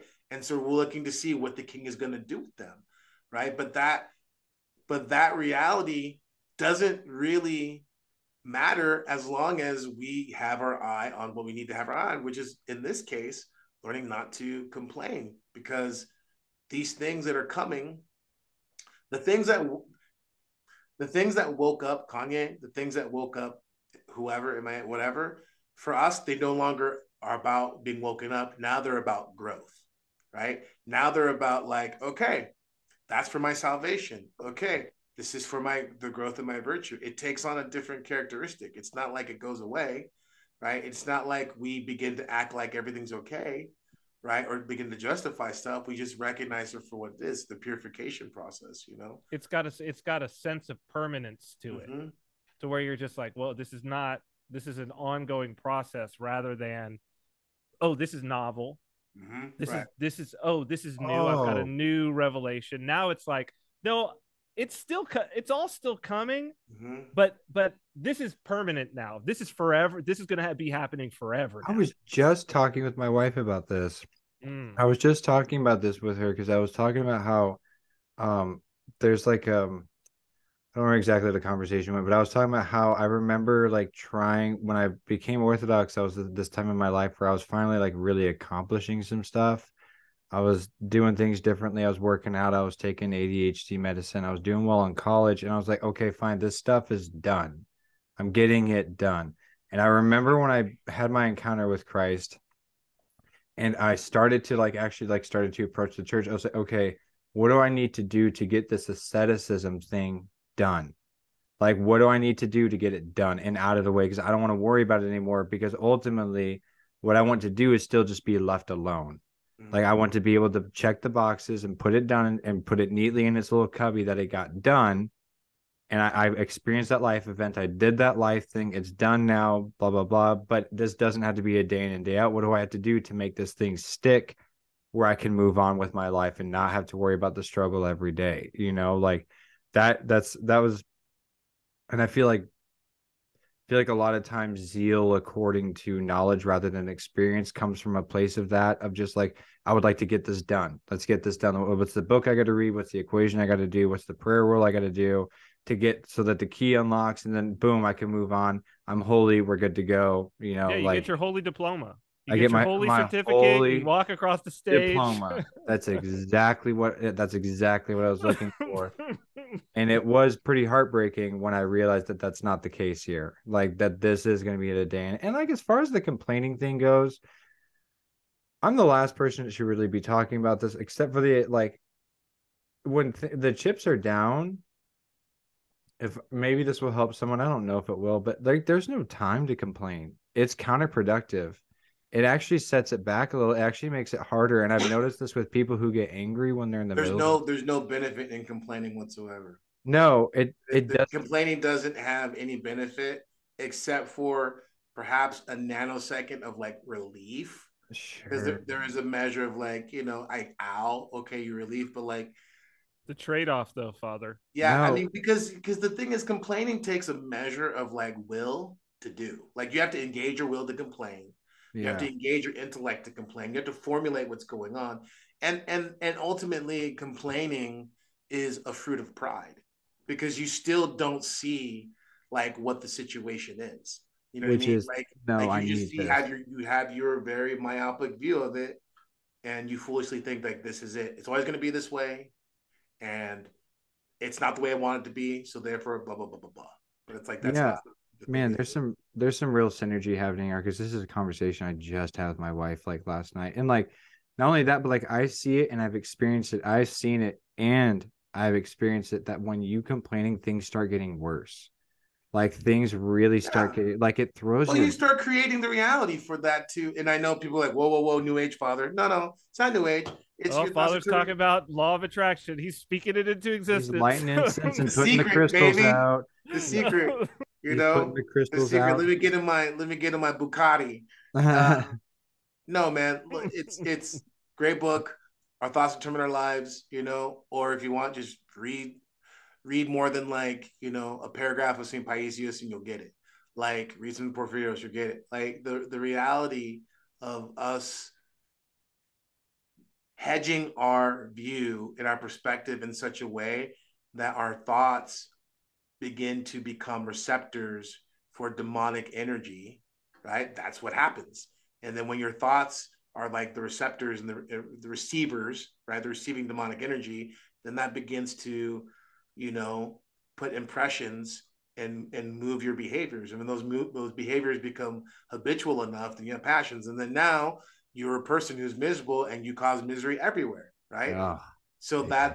that's how that works, you know. I do have a question, Father. So Questions? Huh? I forgot we're into questions. well, no, well, we haven't answered one single audience question so far, Yeah, I but don't that's think we're okay. gonna. I don't think we're gonna make it to questions. No, next week, folks. I'll get some bangers too, because we've got some bangers lined up. So what's the difference between that and my God, why have you abandoned me? Do you know what I mean, Father? Like, because That's not like complaining. That's not complaining. See, when the Lord calls it out, there's a mystery that's there. Which I mean, who am I? I'm obviously a bad broken priest. That's how we started off. But um, understand that the humanity, because Christ is perfectly human and perfectly God, and the humanity, the experience of separation, right? Christ is experiencing this in the same sense that we experience it in the fall, right? Now, Christ is not participating in our sin, right? But he knows our pain. And that pain and that kinship, that's how we're able to follow him, right? This is one of the temptations the devil lays out in regards of like always challenging either his divinity or his humanity, right? oh, okay. The devil's Okay. always doing that with one of the with the heresies, right? But the thing is that cry Eloi Eloi lama sabachthani, right? Lama sabachthani, like that is really his. You look at it this way. I'm not saying this in an exclusive, absolute, like exhaustive way.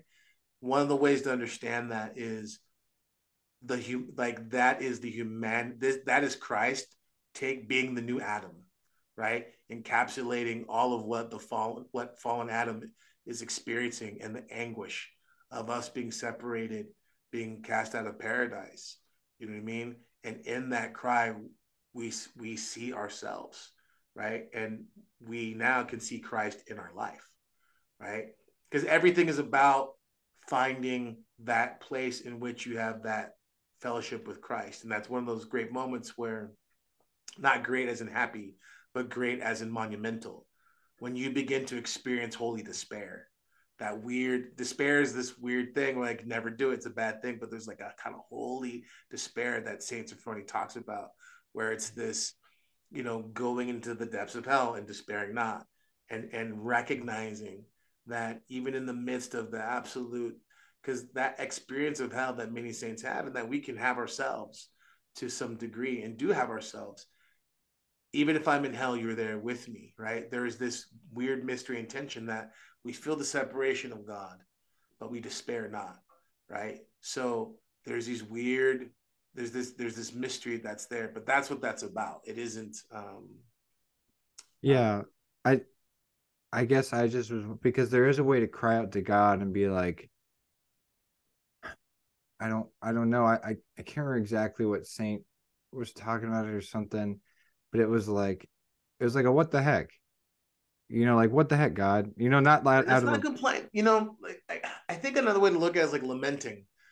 Like Oh, okay. complaining isn't good because getting back to your time, complaining implies a measure of judgment. Like you're making a statement on like this is this thing, it's terrible, and essentially saying like God, you don't know what you're doing, Yep. right? Yep. Versus lamenting is like, Lord, this is terrible that this has happened. Look at the sin of us as a people. Well, look, you know what I mean? Lamenting recognizes that I have brought Christ into this, but he's also here with me. That God is suffering with me as well. That we, as an Orthodox Christian, you need to learn to lament. You need to learn to mourn. You need to learn to face the horror. Like being Orthodox in fact, if you are acting like there's nothing wrong, you're not really Orthodox. Oh man, tell me But about. lamenting is participatory in that way. Like you have agency, you're participating with God. Whereas complaining is something that's happening to you. You are not a participant. You do not have agency in what's going on. Which, Father, you saying, you know, you a few minutes ago, you really opened up something for me about, and I maybe want to, if we could dig into it a little more, but just this idea of Christ, his human nature, having to move through a human experience as we move through it. Otherwise, we couldn't follow him. It's so obvious. Like, that's so obvious. But yet it's like, there's such a mystery there. And that just opened up for me, like, oh, of course, why he's perfectly human and perfectly divine. Like, it's, of course he would have to be, otherwise we couldn't follow him, and we are following him. So like, it seems like it's just like it's self-evident, but that's, yeah, Christ doesn't destroy human nature, he redeems it. Yeah. This is so missing from the conception of Christ in Protestantism. Missing from the conception of Christ in Protestantism. Bingo.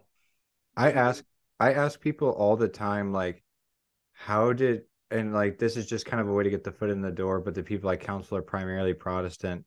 And I'm like, how did Christ becoming incarnate? And first off, a lot of people are like, what is incarnate? Like, they haven't heard that, because that's not a word that's commonly thrown around the Protestant church. But like, how did Christ becoming incarnate save us? And they're like, well, and a lot of times it's like, he died for us. Okay, but how did that benefit us? Like, in what way does that gets them into the whole thing of like he died in place of me because God was so mad and hated me? Then, and I'm like, no. Like right away, like, no, that's not it. There's a lot of acceptable answers to this question, and that ain't one of them. Like, that's not one of them. And that's what gave birth to atheism. Well, yes, yeah, I mean, exactly. That's not exactly, like, I'm not cool with that God. Like, that's not a God that, like, I'm interested in worshiping. Like, but it also doesn't make sense. Like, this has been the most important thing for me with Orthodoxy, right? Especially like with the spiritual background that I have, like, formal education in philosophy, all of this. It's like, what I understood as Christianity, the thing is, it didn't even make sense. To where I was like, there's no spiritual system here. It doesn't lock into place. It doesn't, the deeper I dig, there's nothing there. Yeah. Whereas with Orthodoxy, it's like, just like what happened just now, Father, where it's like, oh yeah, that makes perfect sense. Like, just a little, you peel one layer and you're like, oh yeah, the deeper you peel, the more sense it makes. You know what I mean? You know what's funny? This is for me, this is a funny thing because it's one of those absolute statements, but I've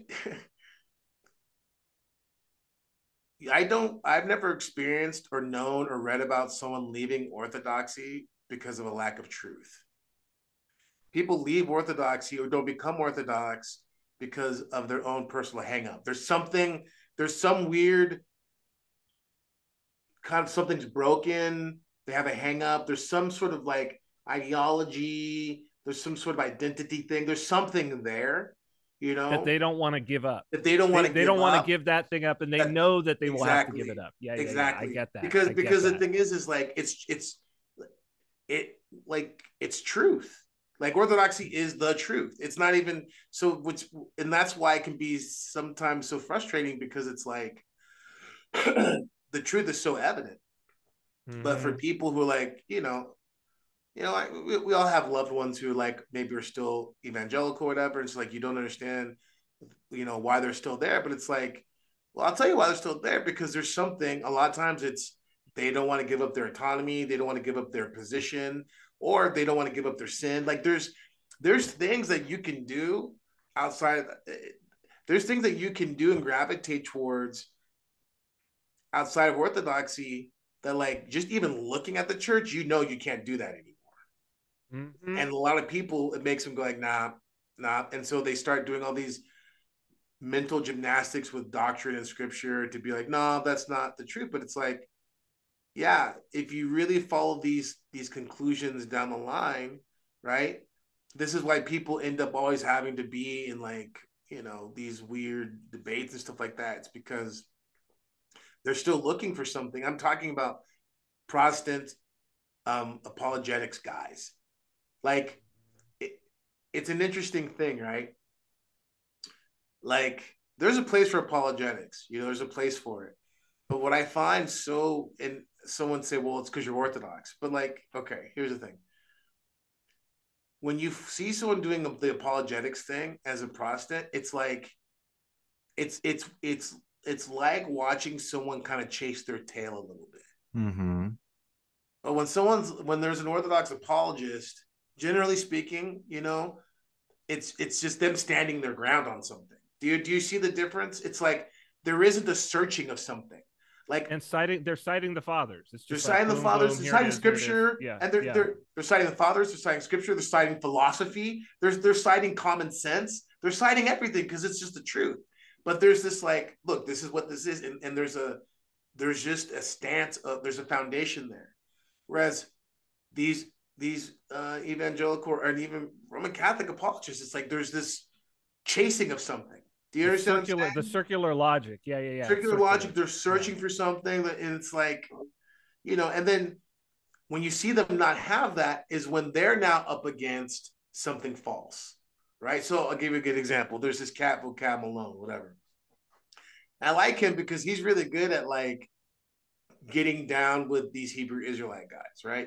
It's good. And when he's dealing with them, it's like he's now on that strong footing, right? Because he's speaking in the measure of truth that he has, which is true, right? And which is so much more than they have. So which is so much more than they have. Yeah. Like, exactly. But there was this thing when he was trying to fool with the Orthodox, and it was like, and then it was like the same way he kind of yucks on the Hebrew Israelite guys for like not making sense and talking in circles. It's like now he was that guy.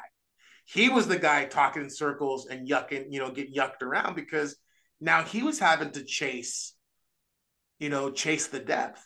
And that's what I find so compelling. That's why we converted. That's why we converted, because it was so compelling. You know what I mean? And because you come to these truths, which are timeless, universal, they're true. Yeah. They're not subjective to like what I like, does this fit my personality type? Like quite the opposite. Like that's, I think, what's so compelling about all of us as converts is that, and maybe that's part what's compelling about like us as a project here is like people can look at us and be like, okay, you guys definitely don't fit like the Orthodox Church. It's like, yeah, that's kind of the point, is that we've decided to bow our knee to the church because it is the truth.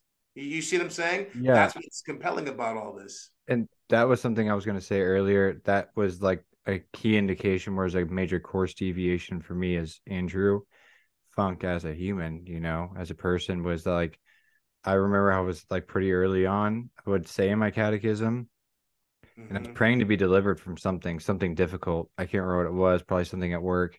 And I was kind of praying. I was like, kind of help me get through this. And like for the first time, like a thought popped in my head. It's like, why? So you can keep going back to what you were doing before.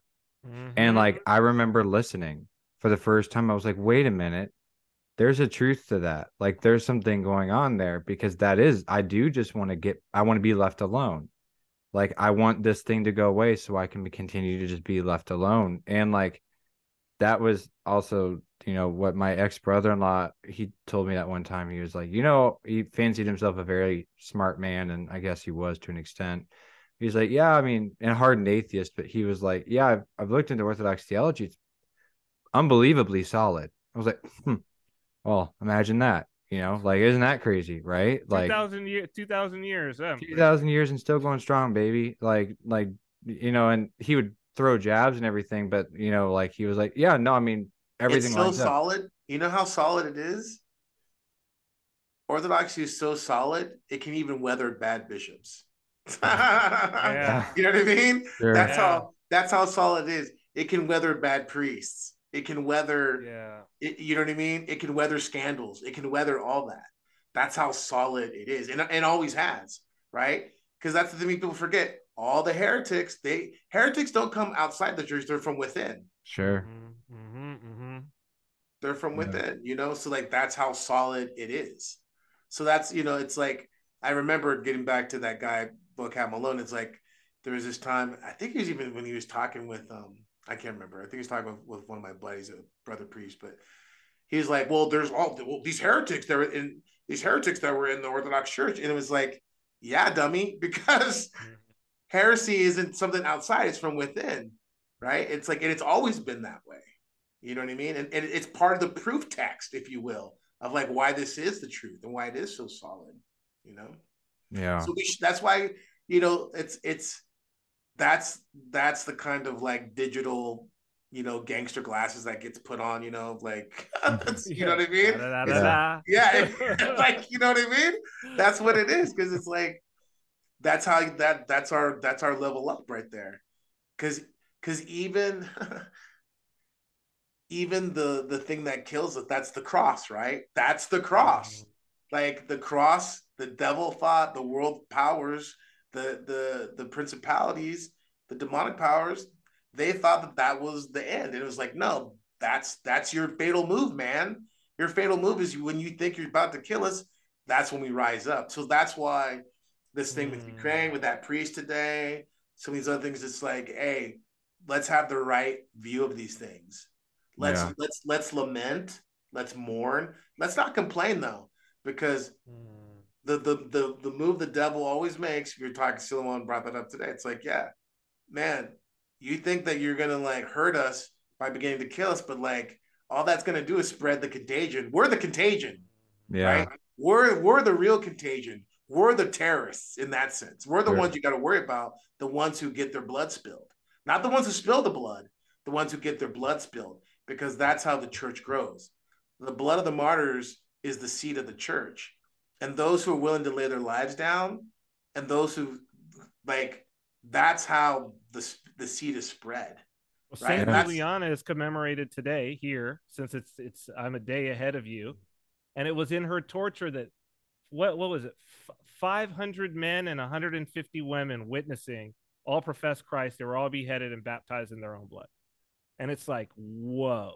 It's like one young virgin just being like, no, I will not submit to your pagan ways. And it's like, talk about a contagion.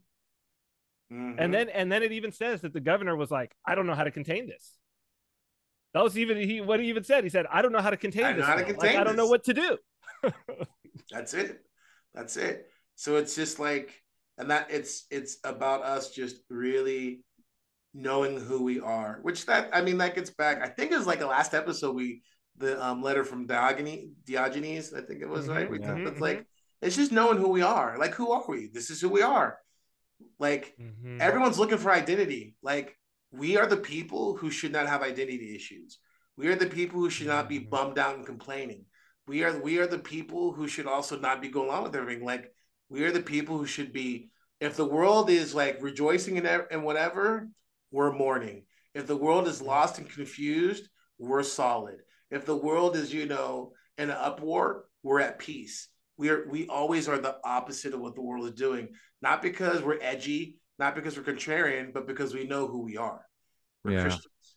And we when the world hates that name, we embrace it, right? And when the world tries to, I think this is also, forgive me, I think that this is also, if you want to talk about the difference between Andrew Tate and Kanye, to sort of bring it to that, the difference is a willingness to, like you say, it's the willingness to give up, because we have to, right? Our salvation is in killing the old man, like that the old man has to die, right? And I think that this is the difference, is that I think Kanye is someone who has shown much more a willingness to die and be reborn. Right? Like, and to where he actually, whether he's willing to do it now, right now, but he consciously understands that is the pattern. Rather than, I mean, for Andrew Tate to be Orthodox, every single thing that he's doing, he would have to abandon. Yeah. Every single aspect of him has to go. Yeah. That's something, and I forgive me, this is just something I want to talk about, so it is what it is. But I think I've asked before, have you guys read The Mask of the Red Death by Edgar Allan Poe? Oh, yeah. Yeah. Father? So the premise of the story is that there's this the Red Death going over the land, right? And all the rich people basically get together and they hold themselves up in a castle, right, to avoid the Red Death. And it's this famine, or it's this disease rather, that's killing everybody. They all hold themselves up in this, and basically they have this huge castle, and it's a nonstop party, and they're going to ignore the Red Death, and it'll be fine. Everything will be fine. But the thing is like every time they're having this huge dance, there's food and drink and everything like that. Every time the bell, the clock chimes on an hour, everyone stops and looks at it, like subconscious. They don't mean to do it. And like the musicians stop, the server stops serving, the one bartender's like pouring the wine and it's falling over the side of the cup, stuff like that type of stuff. And it's as long as the bell is ringing, nobody will do anything. And then once it stops, everyone laughs and it's like, that's crazy. Like, we're not going to do that again next time. Like, don't worry about that. Like, Sure. it's yeah. So, and then it happens again every single time. Right. And I've noticed that, like, it is what it is. But the Orthodox people, the people who are like looking, are the people who, like, you might even find yourself at that party, but like you're the people who don't start laughing again afterwards. Like that's the people that's like, no, I'm going to remember that. Like, I'm going to remember, and I am going to react the same way next time. I know, because this is the truth. Like, this other stuff that's going on is not the truth. So the reason I say that is because, Father, you talked about people backing off from the church because of their sin or whatever. That's that laughing. At least the way that I see it. And I could be off base, but like, that's the way that I'm seeing things, is like that whole, like, when someone does something really awkward at like a dinner party and one person's like, like smiling and laughing to try and, like, it's okay, it'll be okay, it's not a big deal, like, don't worry about this thing that happened over here. Like, that to me is just like, it's such a turnoff, because it's just like, this thing happened. I mean, it happened. Let's look at it and not flinch away from it. It's like when someone starts crying in a public area, like, look at the reactions of the people around them, like, and then it's interesting. Forgive me, because it's we touched on it when I was saying, Cyprian did that great interview with Buck on Buck Johnson on the COVID amnesty. Amnesty, yeah. Man, everyone, if you haven't listened to that, go listen to that. It's an incredible discussion. But we kind of touched on this and I think a while ago, about this reality of, like, this kind of conversation, what it means. But the one thing I want to say about it, because there's nothing I can add to it that Buck and Cyprian didn't already touch on, but the one thing I want to add to it is, like, it's just one more kind of indictment in the sense that that's kind of what we all kind of saw at the beginning anyways, was like a doubling down, all these things, but not an inability, an unwillingness to see the thing for what it is and be like, okay, yeah. And the reason why I want to say that like that is, it's just one of the many ways but it's a still distinct way of the world being like, this is why I hate Christ. You see what I'm saying? Because he reveals that, he because he shines reveals a that. light on Because it. he reveals that. Because he's truth.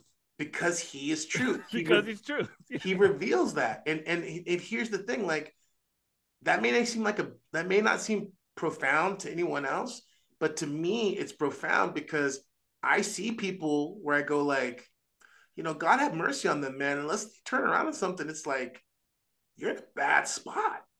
Because you think that you're wrestling with, Trumpers, or, like, when you think you're even like with wokies, like, you think you're wrestling with something, but you're actually wrestling with Christ, man.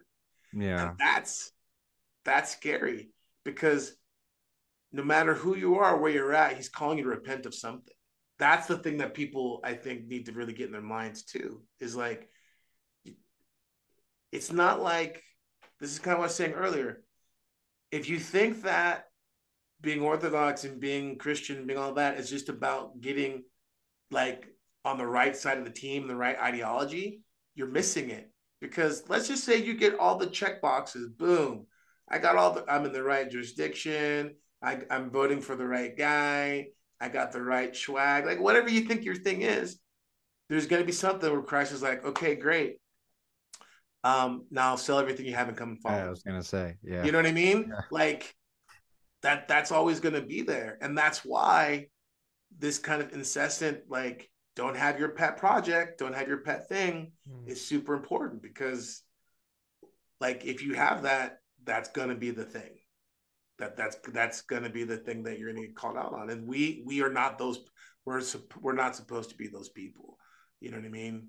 So, I remember, Father, early on in my catechism, there was an exchange that you and I had where I said something like, I'm willing to do whatever it takes. And you started laughing. And you said, don't say it if you don't mean it. Don't say it if you don't mean it. And the thing is, I meant it. Yeah. I did mean it, but I had also, and it wasn't even that I prepared myself. I think Christ had great mercy on me and prepared me over a long period of time of taking things away. Right.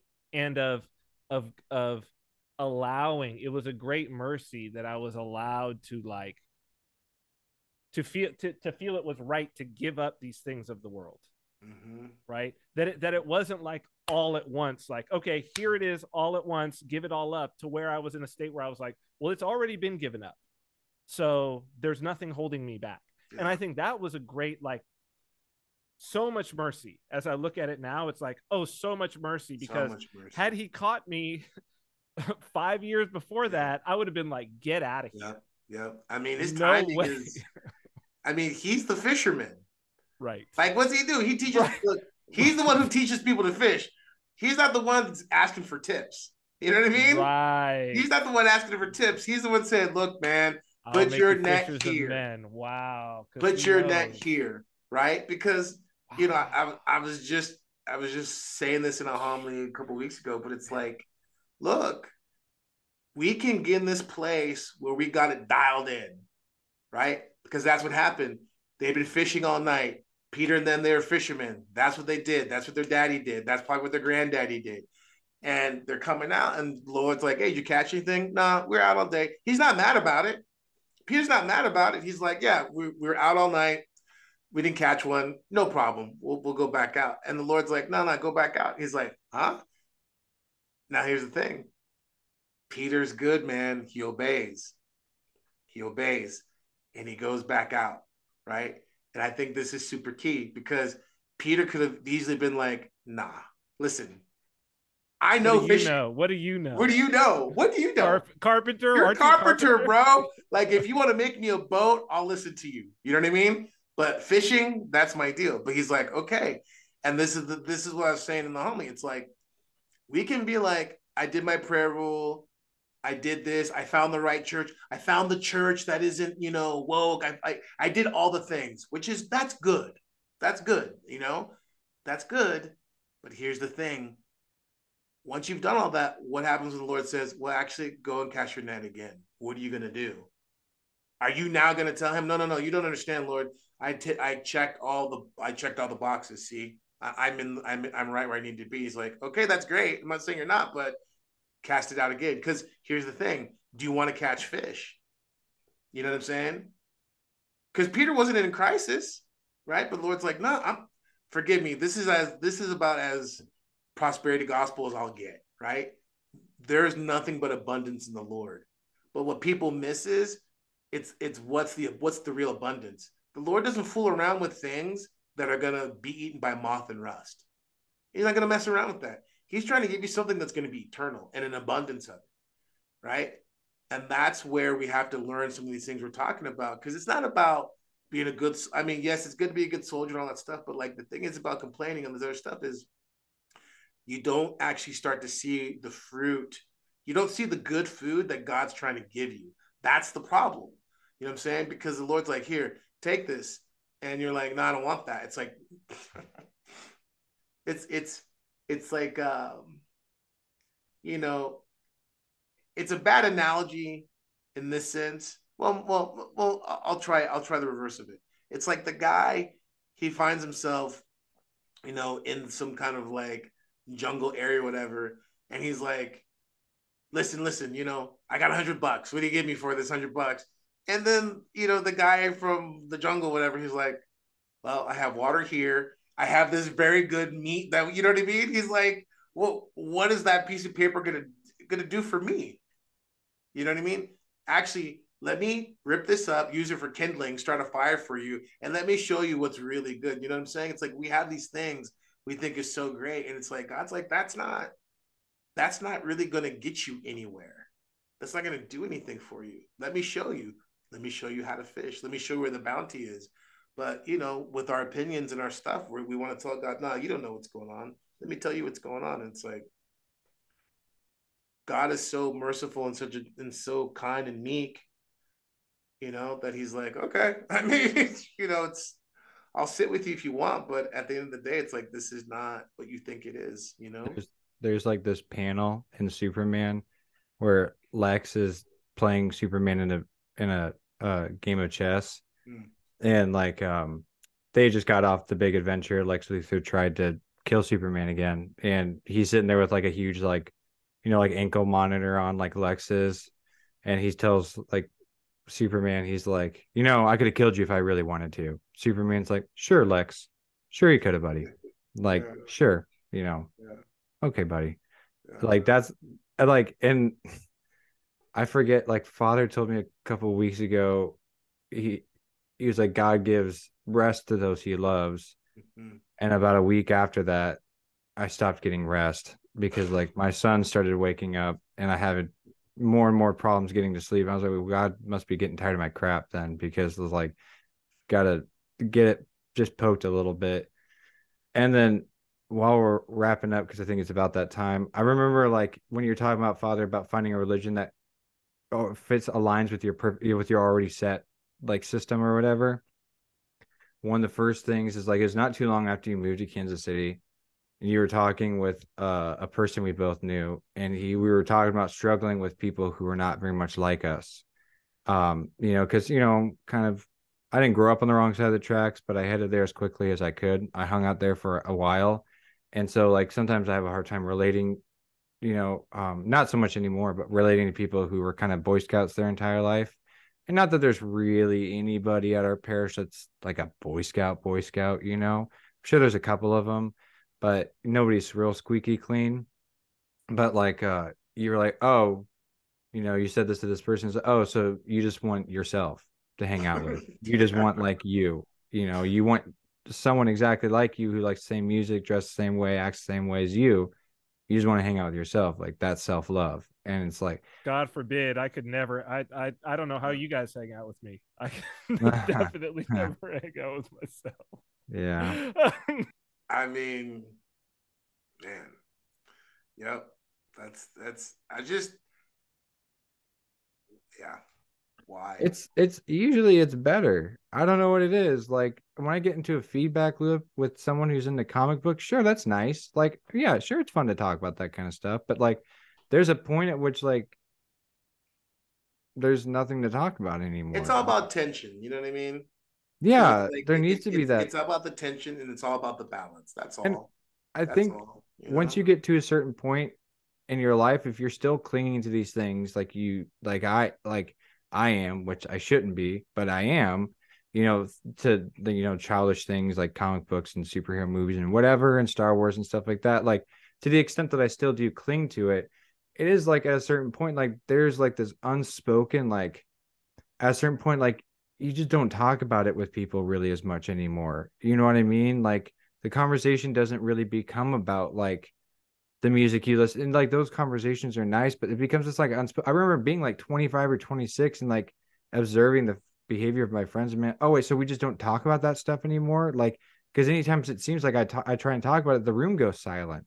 And that's cool. Like it's like one of those things like unconsciously, like, from the world I grew up, like at a certain point, you don't talk about how drunk you are. When you're drunk, you don't like sit around and talk about like, man, I'm Yes, so definitely not. wasted, like, Well, that's one of the mysteries about Christ, though, is that I mean that's the Holy Trinity. There's always it's like it's communion. It's the other, and that's why self love is. It's just like yeah, the icon for self love is masturbation, right? You know what I mean? And like it's sure. so repugnant and sterile and pointless. And that You know what I one mean? person who won't stop talking about the thing no one else is Yeah, interested in. yeah. And so and that's tough because it's just kind of like they don't realize that like well hopefully they'll see one day that like you can only talk about yourself. It's like you can only talk about yourself so much, right? And that's a mystery that I think a lot of people don't get about Christians is that it's like I don't get it. It's like yeah because you haven't met God yet, but once you've met Christ, there's always someone else there. Not metaphorically, literally. You know what I Yeah. mean? Like when two or three are together, he's in the midst. There's always that People are God's scared of always that though. there to where there's They're scared of that because they know, oh, if anybody else was seeing me the way that I'm yeah, seeing myself, yeah, I couldn't deal with having the mirror held up. I couldn't deal with somebody standing there with a mirror. yeah, Oh, it's the worst. Oh, yeah. it's It's a Right? such an thing. awful It's a thing. feeling. It's It's a such an thing. awful feeling. So it's I forget what saint. Man, I'm just not remembering. But it's like if you could see the look on your face when you're angry, you would never be angry again. Like if you could see like the way you look when you're spitting Yes. mad, when your face is Yes. all red and you're yelling and that one certain vein is popping out, like you would Mm-hmm. never be angry again because it's just like it's so ugly. Like angry in a bad sense, like because you didn't get your way, Yeah. because you're yelling at your wife because you didn't cook the dinner the right way or whatever. So, um, well, folks, I think that's about 2 hours. Uh, I don't have an audience question. I guess real quick, what have you guys been listening to? What's music you guys have been jamming on recently? Mm. Oh, Father, I know yours. You talked at length about it last night in the Oh, music Soul room. Junk. Yeah, Soul Junk. Yeah. Man, that Soul Junk album.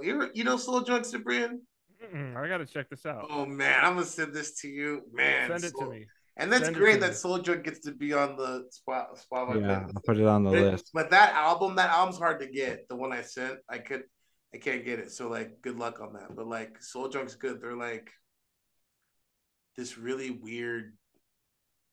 So I felt like real ahead of their time personally, but like this album came out like 2000, and Okay. it's That's just my time frame. That's definitely my time frame. just a super eclectic. It's hard to describe. It's got a very I don't know. I'll just send it to you. Send it. Yeah. I think now that you bring it up, Andrew, I think I've gone through a musical dry spell Oh, during this fast. sure. I've noticed myself just like even jumping in the car when I would usually turn on some music, like just not actively not doing it, being It's like, it's a no music right beautiful now. thing. It's a beautiful thing. It's a beautiful thing. Like there's Yeah, Strange. that's a beautiful thing. I mean, I love when I'm in that area sometimes because it's like, okay, you don't feel like you constantly need to be distracted. Like it's okay to just sit here in silence and be uncomfortable, with the silence, blah blah blah. But you know, uh, I What are went you through. listening Let me to? just say this, just because I don't think I've mentioned it before. Go ahead. Benjamin Clementine, he just put out a new album, and I've been listening to a lot of that. It's really good. So if nothing else, I want to throw that out there so people can check it out. You can put it on there. It's Benjamin Put it Clementine. on the list. It's his third album, and like my family's like one of our favorite artists. We all, he's kind of like he's this incredible. On here now. He's like a much more refined, less savage version of like Nick Cave and Tom Waits, but like a Cockney East Ender, West Indian vibe. Like there's like this weird he has this weird Parisian jazz thing going on. It's really, yeah, like I might be into this. 3 albums, all 3 of them are very different. They're all incredible. Yeah, Benjamin Clementine, incredible. I mean, just going by his aesthetic, I could Oh. already tell I'm gonna be into this. Man, that's always like the first thing that hits me is just like, am I into the aesthetic of the band? Yeah, Like I'm right away. I'm all about his aesthetic. Is this all like about He's it. incredible. I'm all You're about welcome. You're welcome. Thank you. Yeah, thank you. And I'm telling you, all 3 albums, like, don't just sleep on, like, okay, all 3 All right. albums, like I'm in. incredible. I'm in.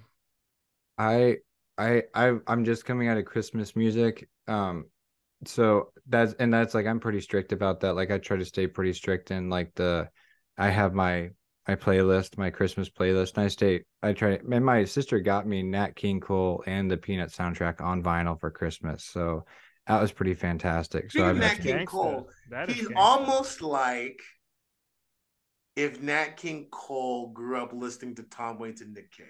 okay. Hmm.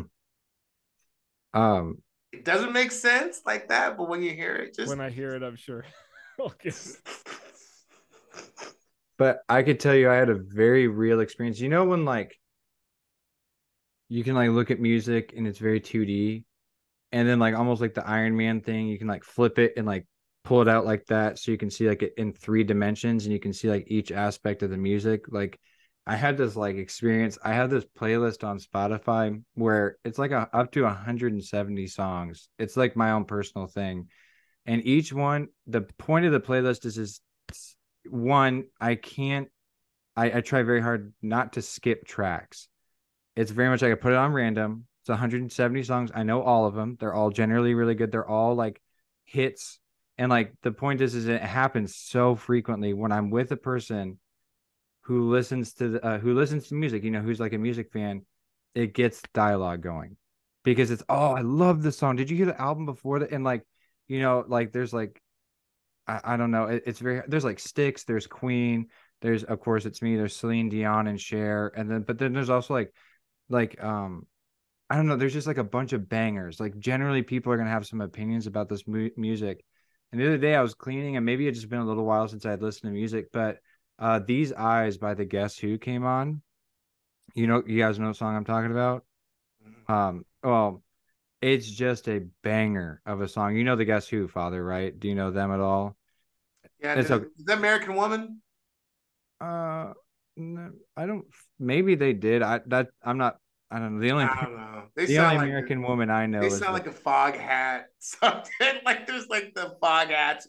Guess who's and all no. those guys. I don't know, man. Like I was listening to the song and it did that 2 dimensional turn into 3D where I could like pull it apart and kind of look at each part of the song. Mm-hmm. And like it was just like it's very well written, it's very well structured, and it's groovy.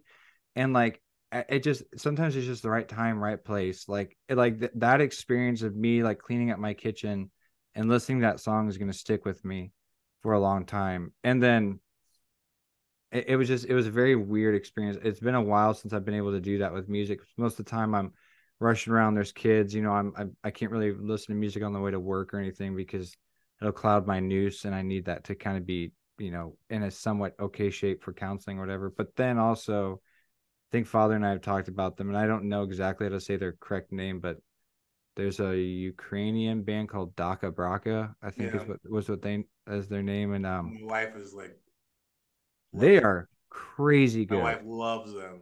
Crazy. I wake up, I hear just like, They have one album, Light, and I think that album is like, I heard my buddy told me in an interview that they are like trying to just make music for movies, and that's exactly what it is. It's like just very well composed, cinematic. It's cinematic and Cyprian. I would encourage you to check these guys out because like their banger, their absolute banger is a song called Baby. And the beginning, it's like if you have no context for these guys, you're just like, what the crap is this? Because like there's this guy and he's doing this weird like falsetto, like weird kind of trying to sound groovy music, and it's super boring. But if you let the song build as it is, and it's like a 7 minute long song, but if you say let they're called Daka Braka? Daka Braka, yeah. And like it sucks because they're all in the total like hate and Putin thing, and I'm sure everyone is just falling over backwards to make Daka Braka feel comfortable because they're from Ukraine or whatever. But I liked them before the Russia-Ukraine conflict. I'm going to continue to like them. What's that? It's like Tom's. Yeah. That's right. Tom's for everybody was. Look at that picture I just sent you, by the way, because I don't like the fact that you felt that it was absurd that I made the connection between. He looks a lot like Nat King Cole, and I'm just. Oh no, I mean that's it right there. Yeah, I'm gonna absolutely check right out. There. Listen, you should just conk his hair back. Conk his hair back. Listen, and that tiny desk performance. Just watch that first song. You'll be like, oh, okay. And then everything else will be. The tiny desk performance is kind of a litmus test. It is. It really is. It is a litmus test for is this person a real musician? Mm-hmm. Did you see or a fabrication? That's right. I agree with you. Yeah. Did you see Wu-Tang's Tiny Desk? No. Like Wu-Tang Tiny Desk? Oh, they have the strings and stuff. Like they have the strings on set. Like it's that on a watch later. Fantastic. I don't know who else there. It's just a couple of them. It's not all 9, but I think it's just like 2 or 3 of them. Wow. And like they have like I think they have like a bass drum and a snare, and then they have like the strings on site, like doing. Yeah, it's fantastic. It's like it's fantastic. One of the best I've ever seen. So I'm in. Yeah, but we'll have a lot of stuff to add to the playlist tonight. But yeah, Daka Braka.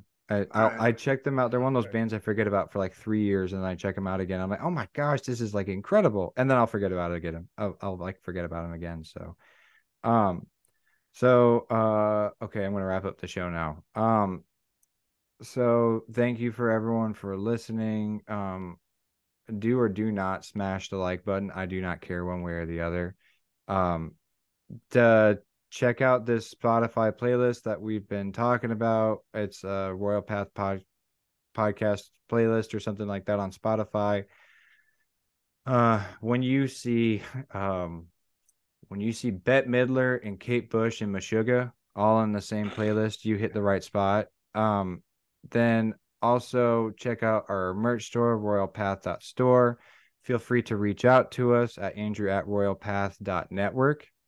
I get all the emails. It's a one-man operation, so it takes me a long time to get back to people, but I am getting your guys' emails. And we, next week we'll probably do. We're gonna do questions with them. Yeah, I mean, like next week we'll do it next week. We'll do it next. We gotta just commit to it next week. This week, I mean, as the same with every week, we did genuinely ask for guidance. So I mean, this was not the week to do questions answers. Also, big one. Should have done this at the top. Thank you. I want to say thank you. Should have done it at the top. Thank you to everyone who's contributed and spread the word about helping out with Mount Tabor. Should have said way at the beginning. And I don't know, maybe you can Serve throw it in there in editing. I don't know, but like, I just want to say, like, off the top, thank you. God bless you. It means a lot. And like, yes, the dollars means a lot, but actually, to be really frank, seeing support from people from all over the place, it's really encouraging. You guys have never met us before. So I just You want to say, never. like, God bless you guys. It means a lot, and it is an investment. It's think of it is almsgiving because it's for the kingdom of God. It's for young souls to be enriched and to grow, to become human beings made and fashioned after the image and likeness of God. So God bless you guys. Thank you so much. Yeah, for real. It was above and beyond what I thought was going to happen. It was above and beyond, and I know that's so YouTube-ish to say. Like you guys, I can't even. This is above and beyond. Like no, but I genuinely, my jaw dropped a little bit when I saw the amount of donations, and like I'm just gonna say it. Like I think we have until nativity was the but it doesn't have to stop there. I mean, again, like if this is something that we believe in, it is something that we believe in, still any support that you can give, even just talking about it, talking about it with people, it does not have to be monetary. Like it does not have to be money, just talking about it and praying for us. Praying, that's the we big actually one. believe in prayer. Yeah, we I mean, actually for actually real, believe in prayer. for So real. yeah. No, and St. John Chrysostom is heavily involved in in the school. I mean, like he's talked about at length, and that's just not something I was ever really going to dream that was going to be able to be a possibility. So, Cyprian, yeah, maybe you can make a note like for the thank you in the notes, like go to this time mark or whatever, because like no, I'm gonna take that clip and I'm gonna clip it and I'm gonna put it at the beginning. Perfect. Awesome. Perfect. Awesome. Perfect. Fantastic. Perfect. Um, It's like That'll be our our memento intro. moment. yeah, there you Memento, go. exactly. It's our memento moment. Okay, great. So other than that, I'm very sorry. It's been 2 weeks since we've recorded. To the person who's doing the thumbnails, Joe, Jack, I can't remember. I'm very, It's very Jack. It's Jack. Jack, you're killing it. This last one was my favorite. Like this last one Very you good. did with a yeah, that's been my favorite so far that you've done. Absolutely fantastic. Um, you're killing it. Thank you so very, very much. And Jack is doing a labor of love. We are not giving Jack, we're giving Jack. Like we're not giving him anything, and he's still doing it for us, and he's bringing it every time. So anyway, I think that's it. Proceeds from the store, royalpath.store, go to the church, and 1/3 to the person who creates it. So we're not seeing a dime of that. So okay, yeah, I think that's it. Thank you for having a good night. Bye bye.